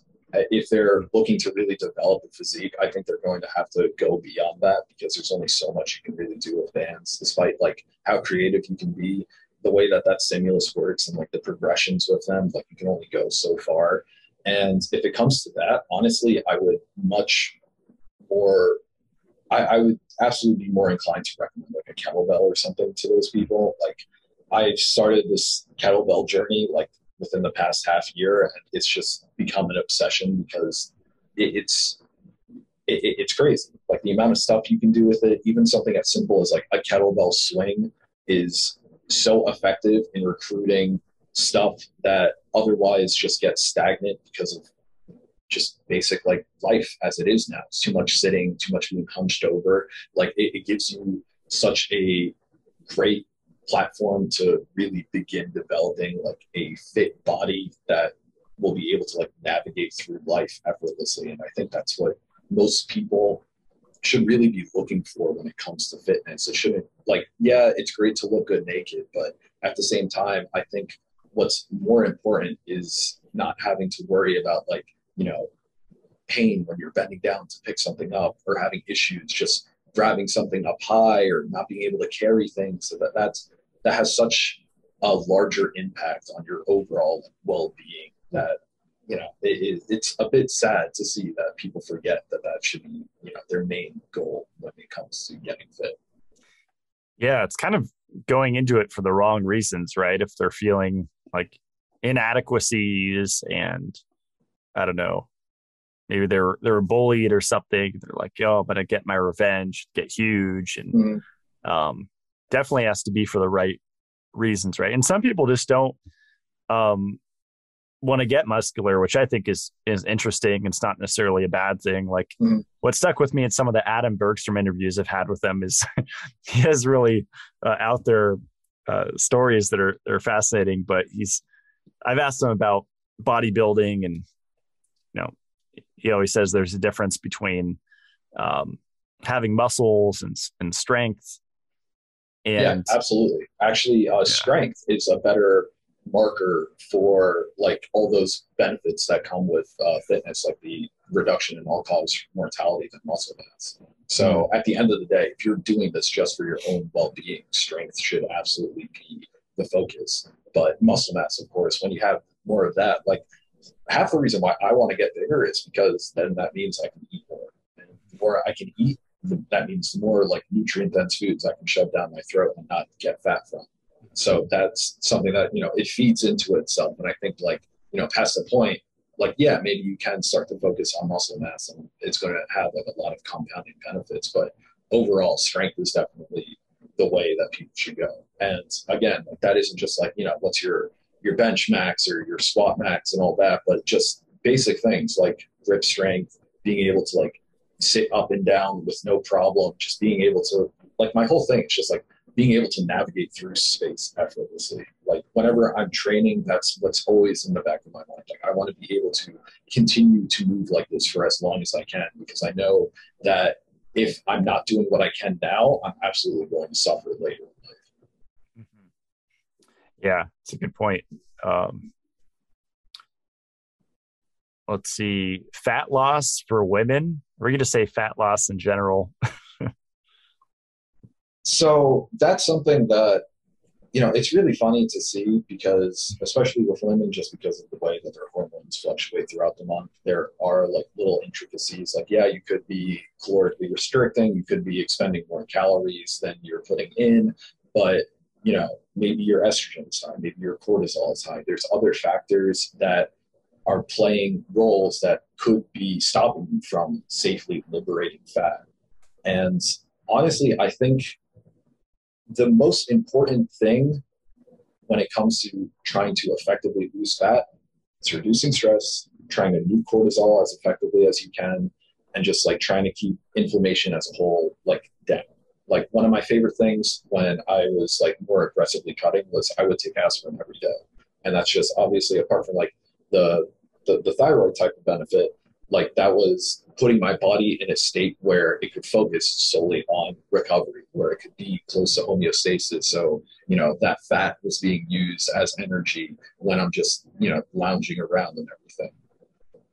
So yeah, definitely the worst thing you could do is obviously just, keep blasting cardio, upping it, and eating less and less, when in reality, I think the best thing to do would maybe like up calories a little bit, make sure you're getting all those nutrient dense foods that are preached about on this show every episode, and just ensure that, you're not stressing out. Because, if you're going to the gym, you feel anxious, you feel stressed, you don't want to be there. Like, how do you think something good is going to come from that? You're going to put your body in like a genuinely dormant state, and that's not conducive to like any goal. Yeah, absolutely. Yeah, it's a good point too about cortisol, whether it's, based on the cycle or just they're working a crappy job or, living in a stressful environment or stressful relationship. Like people could be stuck in a certain state physiologically of having like maybe excess weight just because of stuff going on in their life outside of like, there's so many environmental factors that can like, really bog down your body in that regard. Like your fat is there to let your body feel safe. Like it is that thing that tells your brain like, yeah, if shit hit the fan, we can survive like however long after this. And if you're constantly in that state where your body feels like shit's about to hit the fan, but you're still eating, why do you think that you're going to be liberating fat? Like you're obviously going to be trying to hold on to it. Then naturally cortisol goes up. What does cortisol do? It breaks down muscle tissue. So it's like, it's a double negative. Like you're fucking yourself up on both fronts, and it's just awful. made an explicit note. No. I love it. Let's see. How does he prepare his raw ground beef or meat to eliminate chances of parasites? I just kind of eat it. I don't really do anything special. Yeah, I mean, I've been doing it for, I was raw for like strictly like almost 3 years, and not once did I ever feel something like bumbling around in my stomach. Nothing ever came out of me. That's not saying that like I don't have anything, but I've never had any digestive upset from consuming copious pounds of raw flesh. An alien never like burst out of your stomach. Nah. Started singing. Let's see what else we got here.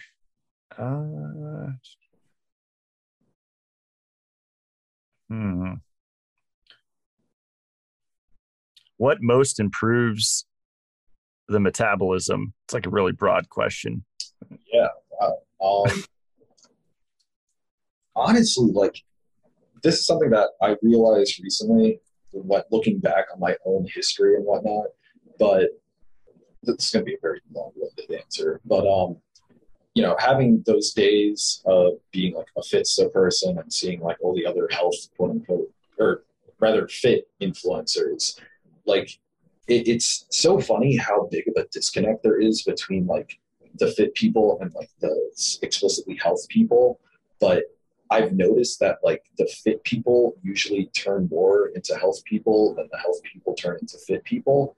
But just having that base foundation of fitness, just because you're moving more throughout the week, you're exerting yourself and, hopefully optimally recovering from it, that's going to be like the best thing you can do to increase your metabolism. Because you can take as much thyroid and other supplements as you want, but at the end of the day, like, if you're just moving more and your body's okay with you doing that, then, you're going to increase the amount of calories you can have, and your metabolism is going to reflect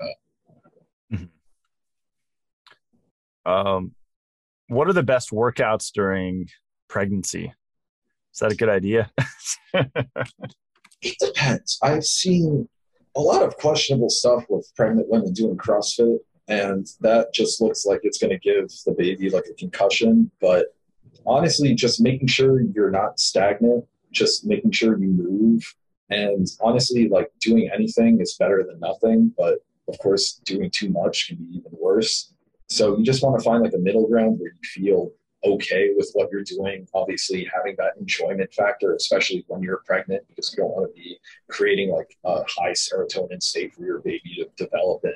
Like if you're able to find activities that you genuinely enjoy, whether it be like just walking around, hiking, dancing, just stuff that really pulls you and compels you to do it, I think those are like the excellent choices you can make. And you could train if you're somebody that just enjoys the gym, go for it. But just remember that you're not trying to push limits. You're the way you are with that little one inside of you, and you should definitely take that in consideration with exercise selection, how much you're willing to really put out in the gym. Yeah, that's great. I wonder how much, like, I think there's so much that we're still discovering about how like a developing fetus is affected by what mom's doing. Like I was just hearing about melatonin, how if the circadian rhythm of the mother is dysregulated, like maybe she's working nights or just isn't getting bright light in the morning, in the daytime, it's getting blasted with artificial light at night, that can actually like have a semi-permanent effect on the circadian rhythm of the child that's developing. So I need to have a whole show on melatonin. I think it's fascinating, but yeah, definitely. And it makes complete sense, because that is like, those are the formative months, and definitely what happens then is going to be just how you go about most of the rest of your life. Best hydration drink post workout. just, I don't know. With that, I'm kind of weird because I really don't like drinking water or anything as I'm training. And afterwards, I'll just have like a little protein shake with water, and it's an opportunity to get some copper.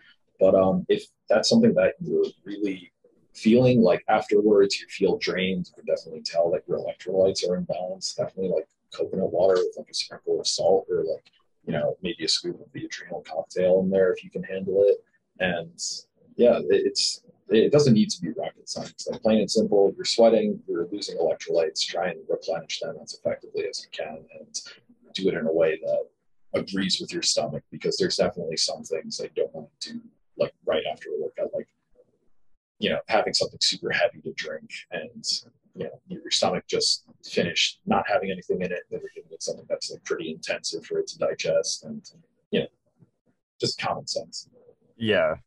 I used to hit the hemp protein powder pretty hard, and that took me months to discover that didn't do well on my body. It just felt bloated and like it was just sitting there. Yeah, there's been oh my god, I remember, I think like Bob Red Mills or whatever that brand is, they have like a pea protein powder with like chia seeds mixed in it. And I got that once and just like, oh yeah, cool. Like I'm gonna add like another 15 grams of protein into my protein shake. I'm like, whew, never again. But yeah, even with like all those protein powders, like I finally found one that I'm kind of okay with. It's an 80-20 blend of casein and whey, respectively. And I think that's really good because, obviously casein's like nicer on the body with like tryptophan and everything, but whey does have a purpose. Like, for example, one of the things that it does is actually upregulate glutathione production. So as an antioxidant, having that post-workout to definitely help balance out like the inflammation that you just like purposefully incurred on yourself. And ultimately, I would prefer to just have a whole food meal, but it's convenient. So, I'm willing to take whatever consequences may come with it. Yeah, I need to get back into the smoothies. It's just tricky being here in North Idaho because the fruit selection, I have to go frozen, which is not necessarily ideal. But Still better than nothing. Right. We had a question. Are you familiar with the work of Dr. Michael Yesis? If so, how do you feel about 1x20 programs? I am not. Okay. Yeah, I've never heard of them. Yeah, 1x20, I'm assuming like one set of 20 reps. And probably, yeah. I mean, if there's like a warm up to it and you're using like a weight that actually like has you like coming close to like muscle failure by that 20th rep, then maybe that would be good. Like it seems a bit excessive, and honestly, I think there's a bunch of different ways that you're better off going about training than something like that. Yeah. This is a question for me. What if someone just did pull-ups and push-ups? Would that be and they're walking after meals? Would that be enough? That would be great. Like add some sort of like squat or like mixing kettlebell swings with that. Holy cow, you're set. That's great. Like you have your push, you have your pull, and you have your hip hinge, and like that's gonna get your back completely toasted. That's gonna get your chest going and your arms, and yeah, that's if you want to go like as minimalist as possible, great. If you want to like take that to the next level, I think honestly, if you do like really heavy-ish kettlebell swings and just pair that with like dips or something, you're set. Like it really doesn't need to be rocket science. And if you're really just trying to get like the benefits of strength, you can go pretty minimal and still get a lot of the benefits. That's awesome. I think let's see. Advice for an endurance athlete. How can I balance pushing the limits for physical stress? I don't know exactly what that means. So, endurance athletes are definitely, I think consistently there might be just a few screws loose with them, because pushing yourself consistently to such an extreme limit is definitely going to be something that's hard for your body to recover from. But I think if you're able to have that one extreme limit be kind of like an isolated event. So, for example, if you're a runner, if you're training up to that race without, doing like a marathon every fucking week leading up to it, and instead just like training yourself in different like heart rate ranges and having like, having a longer day, having a shorter, more intense day, and just like varying your training so that you're not constantly pushing yourself to the edge. I think that's a really good way to be able to achieve like some serious feats of endurance without having like the negative effects associated with that. Because obviously, if you're doing like really hardcore endurance stuff, your cortisol is going to be through the roof. Even just running and whatnot, that actually can increase endotoxin in the gut just because of all the stuff moving around in there. And that's the reason why some like marathon runners kind of just like spontaneously let loose, because their bodies are literally just voiding themselves of all that endotoxin. And yeah, like definitely don't push yourself consistently hard. Really focus on programming your training leading up to whatever event so that you're getting a good enough stimulus and response from what you're doing, but you're not pushing yourself like constantly past barriers, because you can absolutely increase your fitness within more moderate ranges. You don't need to go consistently crazy and push yourself to the limit if you want to be a higher elite athlete. Have you ever, have you been friends with any like swimmers, or like where that's their main form of movement? Back in high school, yeah. Hmm. But swimmers they're little otters, man.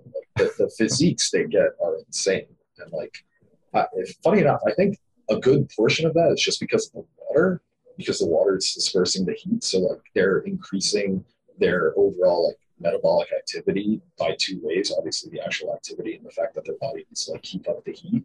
But yeah, they swimmers, like, God bless them, dude. Like Alba and I went to a friend's house on a lake, and they have buoys around the lake, and I hit like one of the buoys, like I think it was like a 20-minute swim, and like a third of the way into it I was like, why did I do this? Like this is I feel like I'm sweating under the water, and like I'm burning, like my muscles are just on fire. But like, yes, swimming's wild.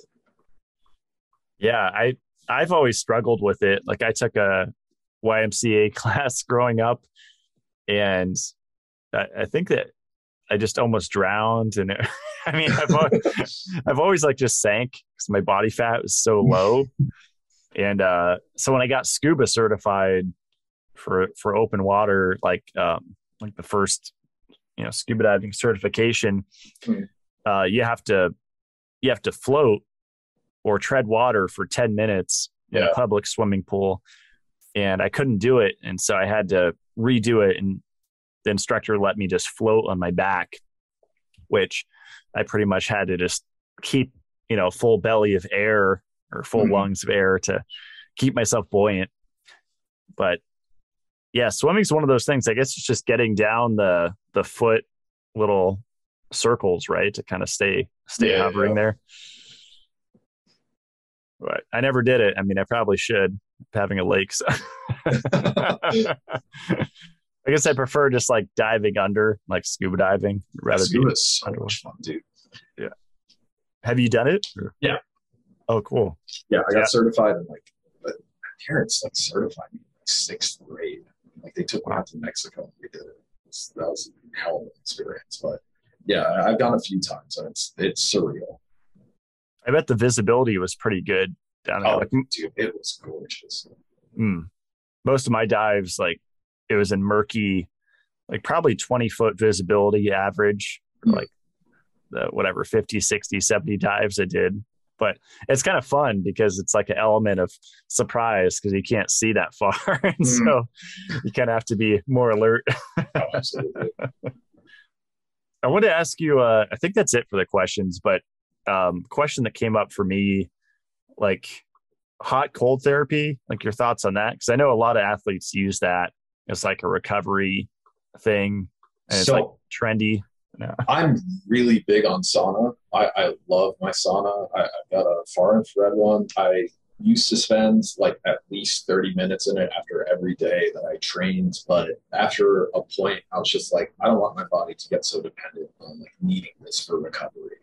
And recently, like honestly, just like a hot cold shower, like that's really enough to just help the muscles, blood vessels expand. It flushes out like metabolic waste and all those byproducts that you aren't too keen on keeping. And then when you close it, everything constricts and it just whoosh. And I really think for the average gym goer, just like, nuking whatever body part with some hot water and then just like going cold for a little bit, nothing crazy, obviously. Like it's just a shower. Like you're not doing an ice bath or anything, but that's really just like a great way to get some bang for your buck out of the shower as long as you hopefully have a shower filter. So you never got into like the ice baths or the cold tub?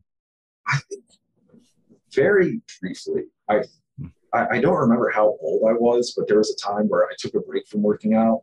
And when I got back into it, I was getting crazy sore every day. So I was doing like really cold baths, but I did that maybe for like 2 weeks max. And I was like, okay, I'm fine. Like I can work out without feeling like I'm stiff as a board after. Do you ever feel like a brain buzz from that? Because when I was doing it, it would make me super high, like for the whole day. Like once recently, I did sauna into like a genuine like ice bath, like, just because like I think the grocery store we went to had like ice on sale, which still ice was on sale. But I grabbed some, I threw it in the tub, and like after the sauna, I chilled in there. And I was like, wow, like, I can kind of get why people do this, but at the same time, I'm guessing it was from like stress hormones and whatnot. So it's definitely not something that you want to consistently do. But yeah, as a treat, why not? See, I'm trying to think of what we didn't potentially cover. We didn't talk too much about carbohydrates, like because you always hear of like carb refeeding. Mm-hmm. That's mostly for like keto people, I guess, but Yeah. carbs are a huge part of working out and bodybuilding because it's like the muscle glycogen, right? That you need to refill. Yeah, and of course, carbs are also protein sparing. So if you really want to get like the most bang for your buck from your diet, just including carbs like post workout, that's going to be a great way to have the carbs do some of the roles that protein can also do. So protein can actually just focus on doing the things that it can so protein can just do protein's job. Yeah, that's an important message that carbs are protein sparing because it seems like people forget that the keto people don't want people to know that, right? Yeah. And yeah, like I remember like, middle school health class, that being just like one of the things that people would mention in regards to carbs. Like it's more than like a fuel source. Like clearly, if it's going to be able to jump in the place of protein, like obviously I'm sure that's what's happening in the cases of like some fruitarians and some like more plant-based people. But why wouldn't you want to take advantage of that? Mm-hmm. Doing like, is it dose dependent? Like Ray's probably talked about that, but like increasing your carbs increases the protein sparing. I'm not actually too familiar with that, but I know that on average, you would want to have like 5 to 10 grams of carbs per kilo of body weight. And I think peri-workout, I actually haven't noted that. Post-exercise, 1 gram of carb per kilo of body weight every hour for 4 hours after like a really intense training session. So you have that with your protein shake or whatever protein source you have post-workout. You're using the insulin boosting effect of the protein to ensure that the carbs are getting shuttled across the body along with all the nutrients. That dies down, and then afterwards, that 4-hour window, you have that again, and then it just facilitates a very positive state for growth. Did you ever utilize like the ground beef bowls with like rice? Because that's what carried me through for years. Like when I was lazy or just busy, just throw together like ground bison or ground beef with white rice or actual wild rice and like butter and salt. I just find like a lot of people are just really confused and overwhelmed of what to eat. And so that's why they tend to just go for like, the carnivore diet or something, just because it's like stupid simple, but it can still be simple and you don't have to miss out on like macronutrients, right? Yeah, there's this one guy, Stan Affording, his nickname is the Rhino. He's an absolute tank. If I'm not mistaken, he's the one who came up with the term. He calls that combo monster mash, and that's absolutely like what it could be. Like that's such a potent, like nutrient dense, energy filled meal that you could have after exercising. That's going to like get you, refueled. It's going to be what turns into muscle, like plain and simple. What's his name? Stan Efferding. I haven't heard of him. Monster Mash. I love it. Yeah. That's great. Was there anything we didn't talk about that you wanted to cover? Let's see. I have a few notes. So many directions we can go, but honestly, I'm going to try to spare you from just like shedding on like fitstagram as a whole, because that is just such a toxic hive of villainy. Do not go there anymore. And yeah, honestly, more or less, I just want to say like the minimum effective dose for most people when it comes to training is going to be enough to cause a very positive benefit in their life. The main benefits from training itself actually come from going as a not fit person to just being averagely fit. You don't need to be some like elite level lifter or endurance athlete or anything. You just need to be able to move effectively and have your body do what it's meant to do. And, you're going to have like all those benefits in regards to like, insulin sensitivity. You're going to be able to eat more. You're going to be like able to keep moving throughout your entire life without issues. And yeah, it's just, people really think it's rocket surgery when at the end of the day, it's not. Like our bodies have been crafted by our environment for so long. And now that we have the opportunity to like specifically craft them, it still is the same thing at the end of the day. And people try and overcomplicate that. Yeah, it's so true. And that's it. That gets people in a state of paralysis, right? When it's too complicated or they're just hearing everyone saying different things. They're like, okay, I'm just going to do nothing. Yeah, exactly. And then, obviously who you compare yourself to.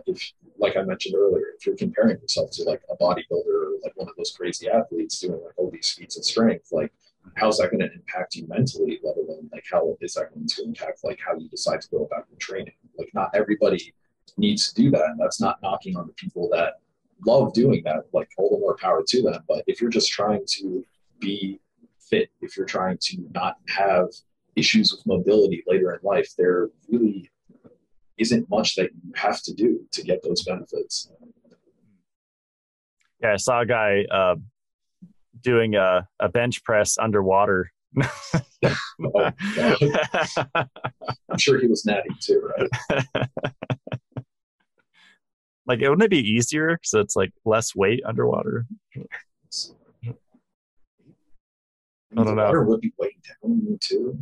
I remember Muhammad Ali used to train boxing in the water, which is pretty fucking crazy. But yeah, I don't think benching underwater is going to be the hottest fitness trend anytime soon.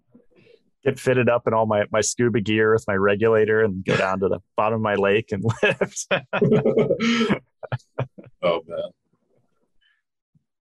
Yeah, I like the simplicity and just like easy starting points for people, like just walking after they eat. And what do you say people don't like? Because I've heard years ago, I think I heard an idea of like moving every hour. Like say if you work at home like me and you don't have to like drive to work and you have a lot of flexibility there, then just every hour doing pull-ups or every hour doing push-ups and kind of spreading it out throughout the entire day. But I imagine that has a different effect, right? Than like putting it all in 1 hour. It does, but actually that's a great way to develop strength, because that's that practice is commonly referred to as greasing the groove. And that's basically just like priming your brain and your muscles to doing the same thing again and again. And eventually you just get more effective at doing it. Like back when I was a fatty, like that's how I started to do like chin-ups and whatnot. Like I would just have a pull-up bar at my door, and every time I'd start with like one, and then slowly I built up to 2, 3, and then I was cranking out 10. It was nothing. What you put in, you get out. And even if it is over the span of a day, you're still going to get that strength. You just might not get as much of like an actual stimulus in regards to like muscle development. And why is that? Is it just like, that's more if it's really intense for exactly an hour? The intensity isn't there. Okay. So you have like the overall volume, but the intensity, because it's spread out, you're losing on like one of the factors that is like part of developing muscle. Is that what's called like muscle protein synthesis, right? Or that is more so just how protein is used in the body to develop muscle as like a tissue. Yeah. You could tell I'm ignorant about this. Well, I hope I could have enlightened you. Yeah, I'm learning a lot. I mean, my goal, I'm kind of succeeding here, is just creating more responsibilities with running a little homestead by myself currently, and just adding on more things that are, kind of prepping or whatever. But it's like for a purpose, right? It's like setting up a little garden where I'm going to have to maintain maybe a little koi pond in there, and vegetables and fruit, and there's pruning, there's watering, there's maybe weeding and checking stuff. And so just like, that's my goal ultimately, is just integrating all these movement things throughout my day, where it's like, where I'm actually getting something out of it. Like that, I know you're getting something out of it when you're exercising, but just something that, tangible you can eat, Yeah, absolutely. Eggs or something. Yeah, I'm sure even just like lugging hay around, like that's something that you have to do almost every day, I'm sure. And that's something that like over time, that's going to just get easier and easier, because your body's making the necessary adaptations to it. Because clearly it's something that, you're not getting around. You can't cheat it. So your body's going to be like, okay, so it's either like adapt or just continue having a struggle with it. Mm-hmm. Have you ever chainsawed or chopped wood? Oh, absolutely. we had like, you remember those os trees? Like those trees that were like genetically modified, so they would grow super quick. They used to have infomercials for them all the time. My dad was obsessed with them, and we had like at least 20 of them growing on our like 1/4-acre property at one point. And then I'm like, Dad, the roots are going to grow into the foundation of the house. You know that, right? And then like I literally watched the color just fall out of my dad's face. And we cut them all down. And him being him, didn't want to waste the wood. So I had to, process a whole lot of lumber. So I'm definitely about the wood chopping life. Wow. Yeah, I guess I'm learning all the lingo. I didn't know there were all these words that go along with it. Like just cleared here off my deck, like a pretty large area. I don't know what it is, football field or something. And I guess the raw trees that are fell, you put them in what's called decking, and then you have to buck them up, which is basically chopping the into rounds, and then you have to split those rounds either by hand or with wood splitter hydraulic machine.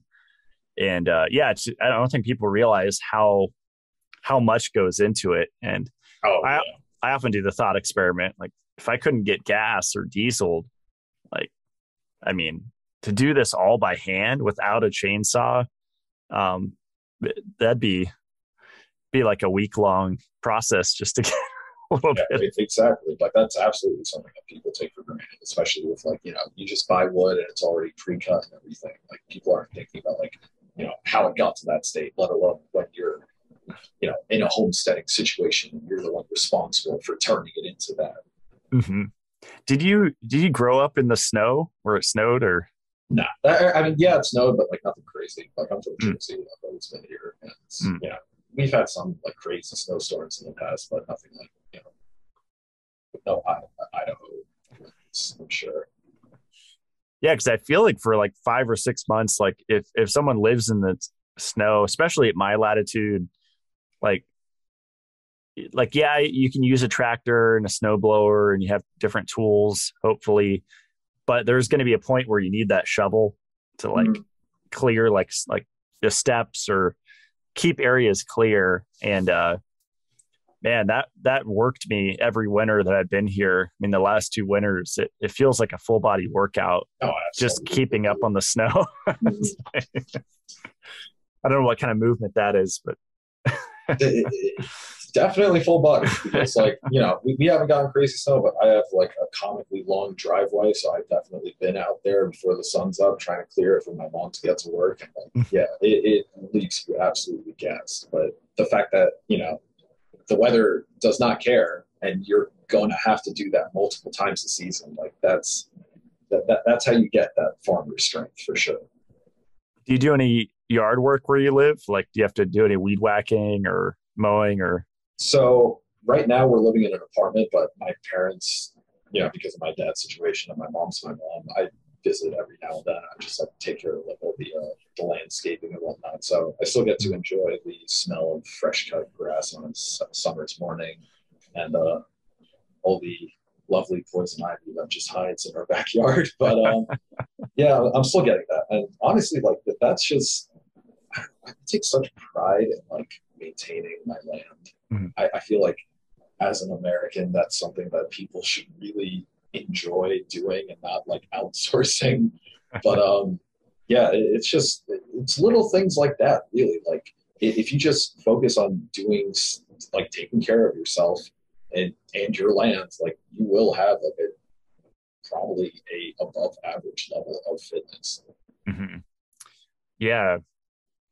I recently started using the weed whacker more, and just, I mean, it's a gas powered machine, and it vibrates and just keeping it steady. And it's amazing after just a tank of gas in that thing, how much that'll work out my arms. It's unbelievable. Oh yeah.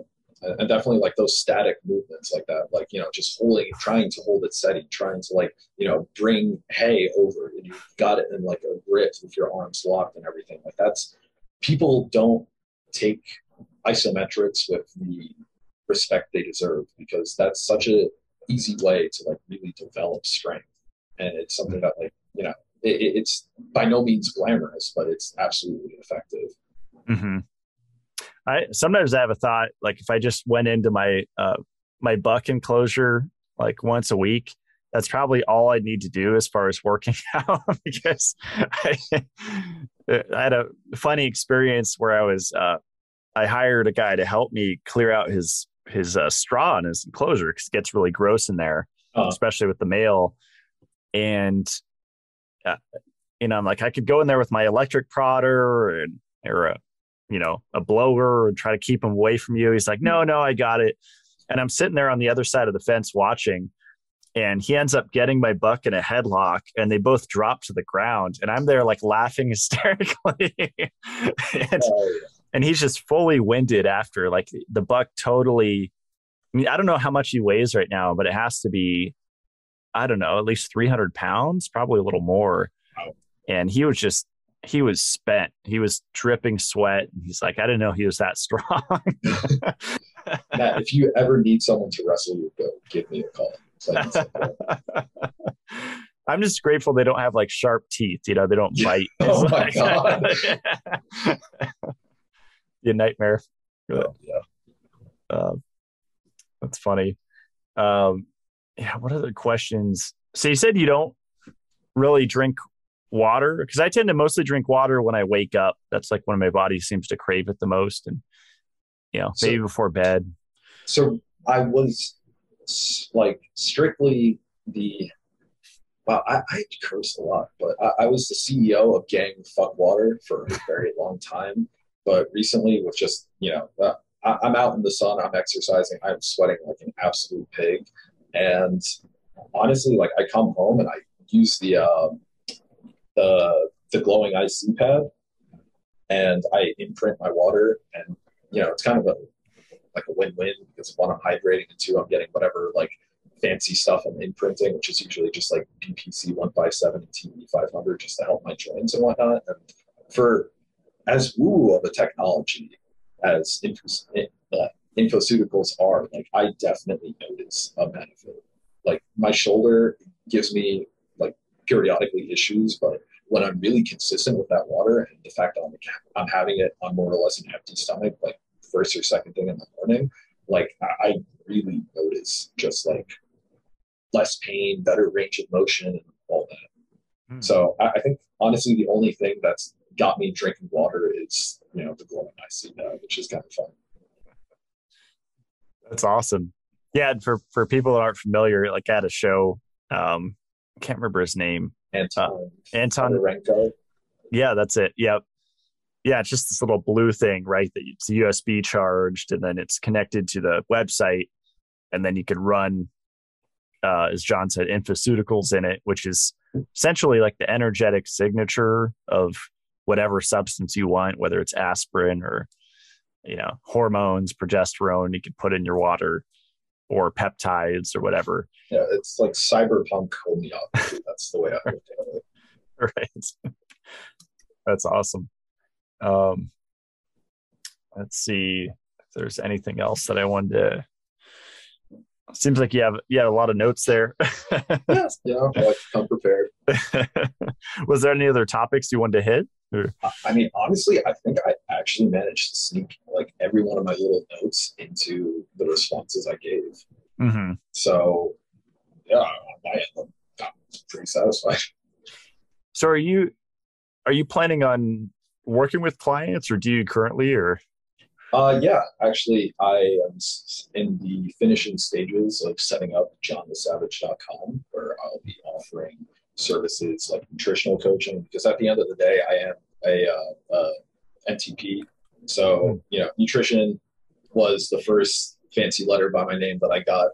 Funny enough, not exercise, but, I'm definitely, with 10 years of like personal experience, I'm very well versed with that stuff. But yeah, I'm going to offer nutritional coaching, and I'm going to make customized training regimens and training blocks, and just like a combination service of both of those, and also consultations. So yeah, if you're interested, you like the cut of my jib, check out johnthesavage.com, and yeah, maybe I can really improve the quality of your life by letting you gain the freedom your body deserves. That's awesome. I love it. Well, yeah, I highly recommend you guys check out his website. When is that going to launch, you think? Definitely by the time this comes out. Oh, great. Yeah, like we're just finishing like the last little tweaks on the website itself, and it should be good to go in no time. Awesome. Right on. Well, yeah, thanks, man. This was really fun, and I learned some good stuff, and I'm inspired to, even though I'm moving constantly, and I have the perfect space to go out and ground and do more nature walks. So it's just always a balancing act, right, with work and trying to research and produce content and juggle all these areas of life. Yeah, that is for sure. Right on. We'll stick around as we close out the show. Thanks, John. Awesome. Thanks, man.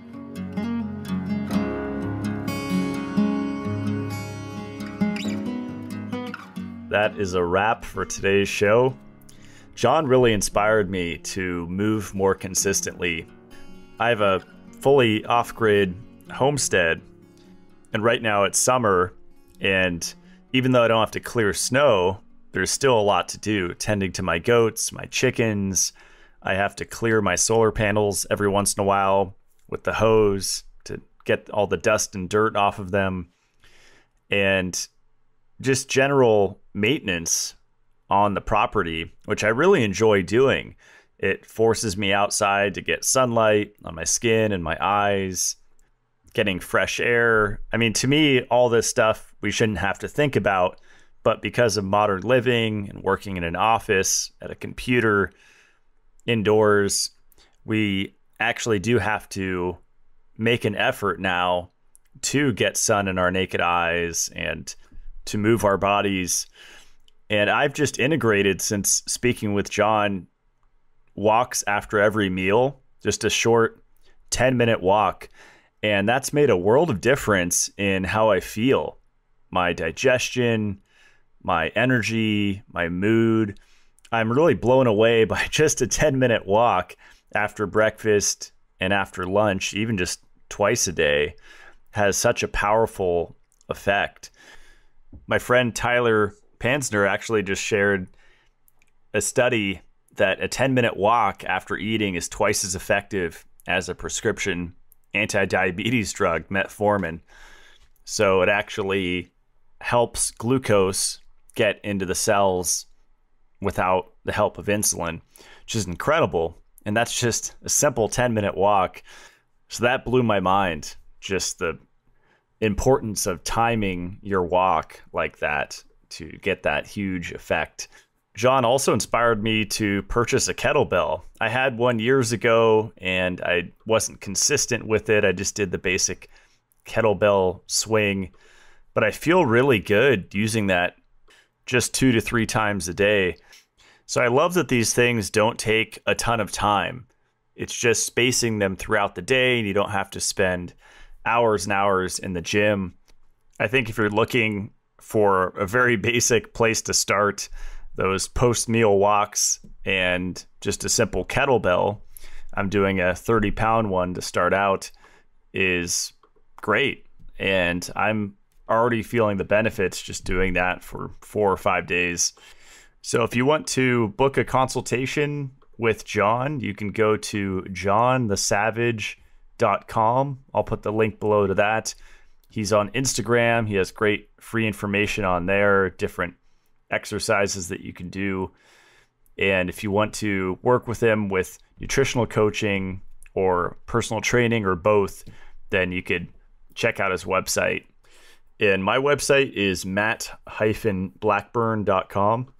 You can check out my CLF protocol under blogs, and then under shop, you can see all of my recommended products that I use. I've been so busy upgrading Mitolife, my brand, that I haven't had much time to experiment with new products, but I am still loving that Somni Resonance SR1, also called Delta Sleeper, on my website. I started using my Generation 2 Oura Ring again because the 3rd generation, the only one you could buy now, has that melatonin suppressing green light coming out of it that's very bright in the middle of the night. So I found my old one that doesn't have any green, and I've been tracking my sleep again with it on airplane mode.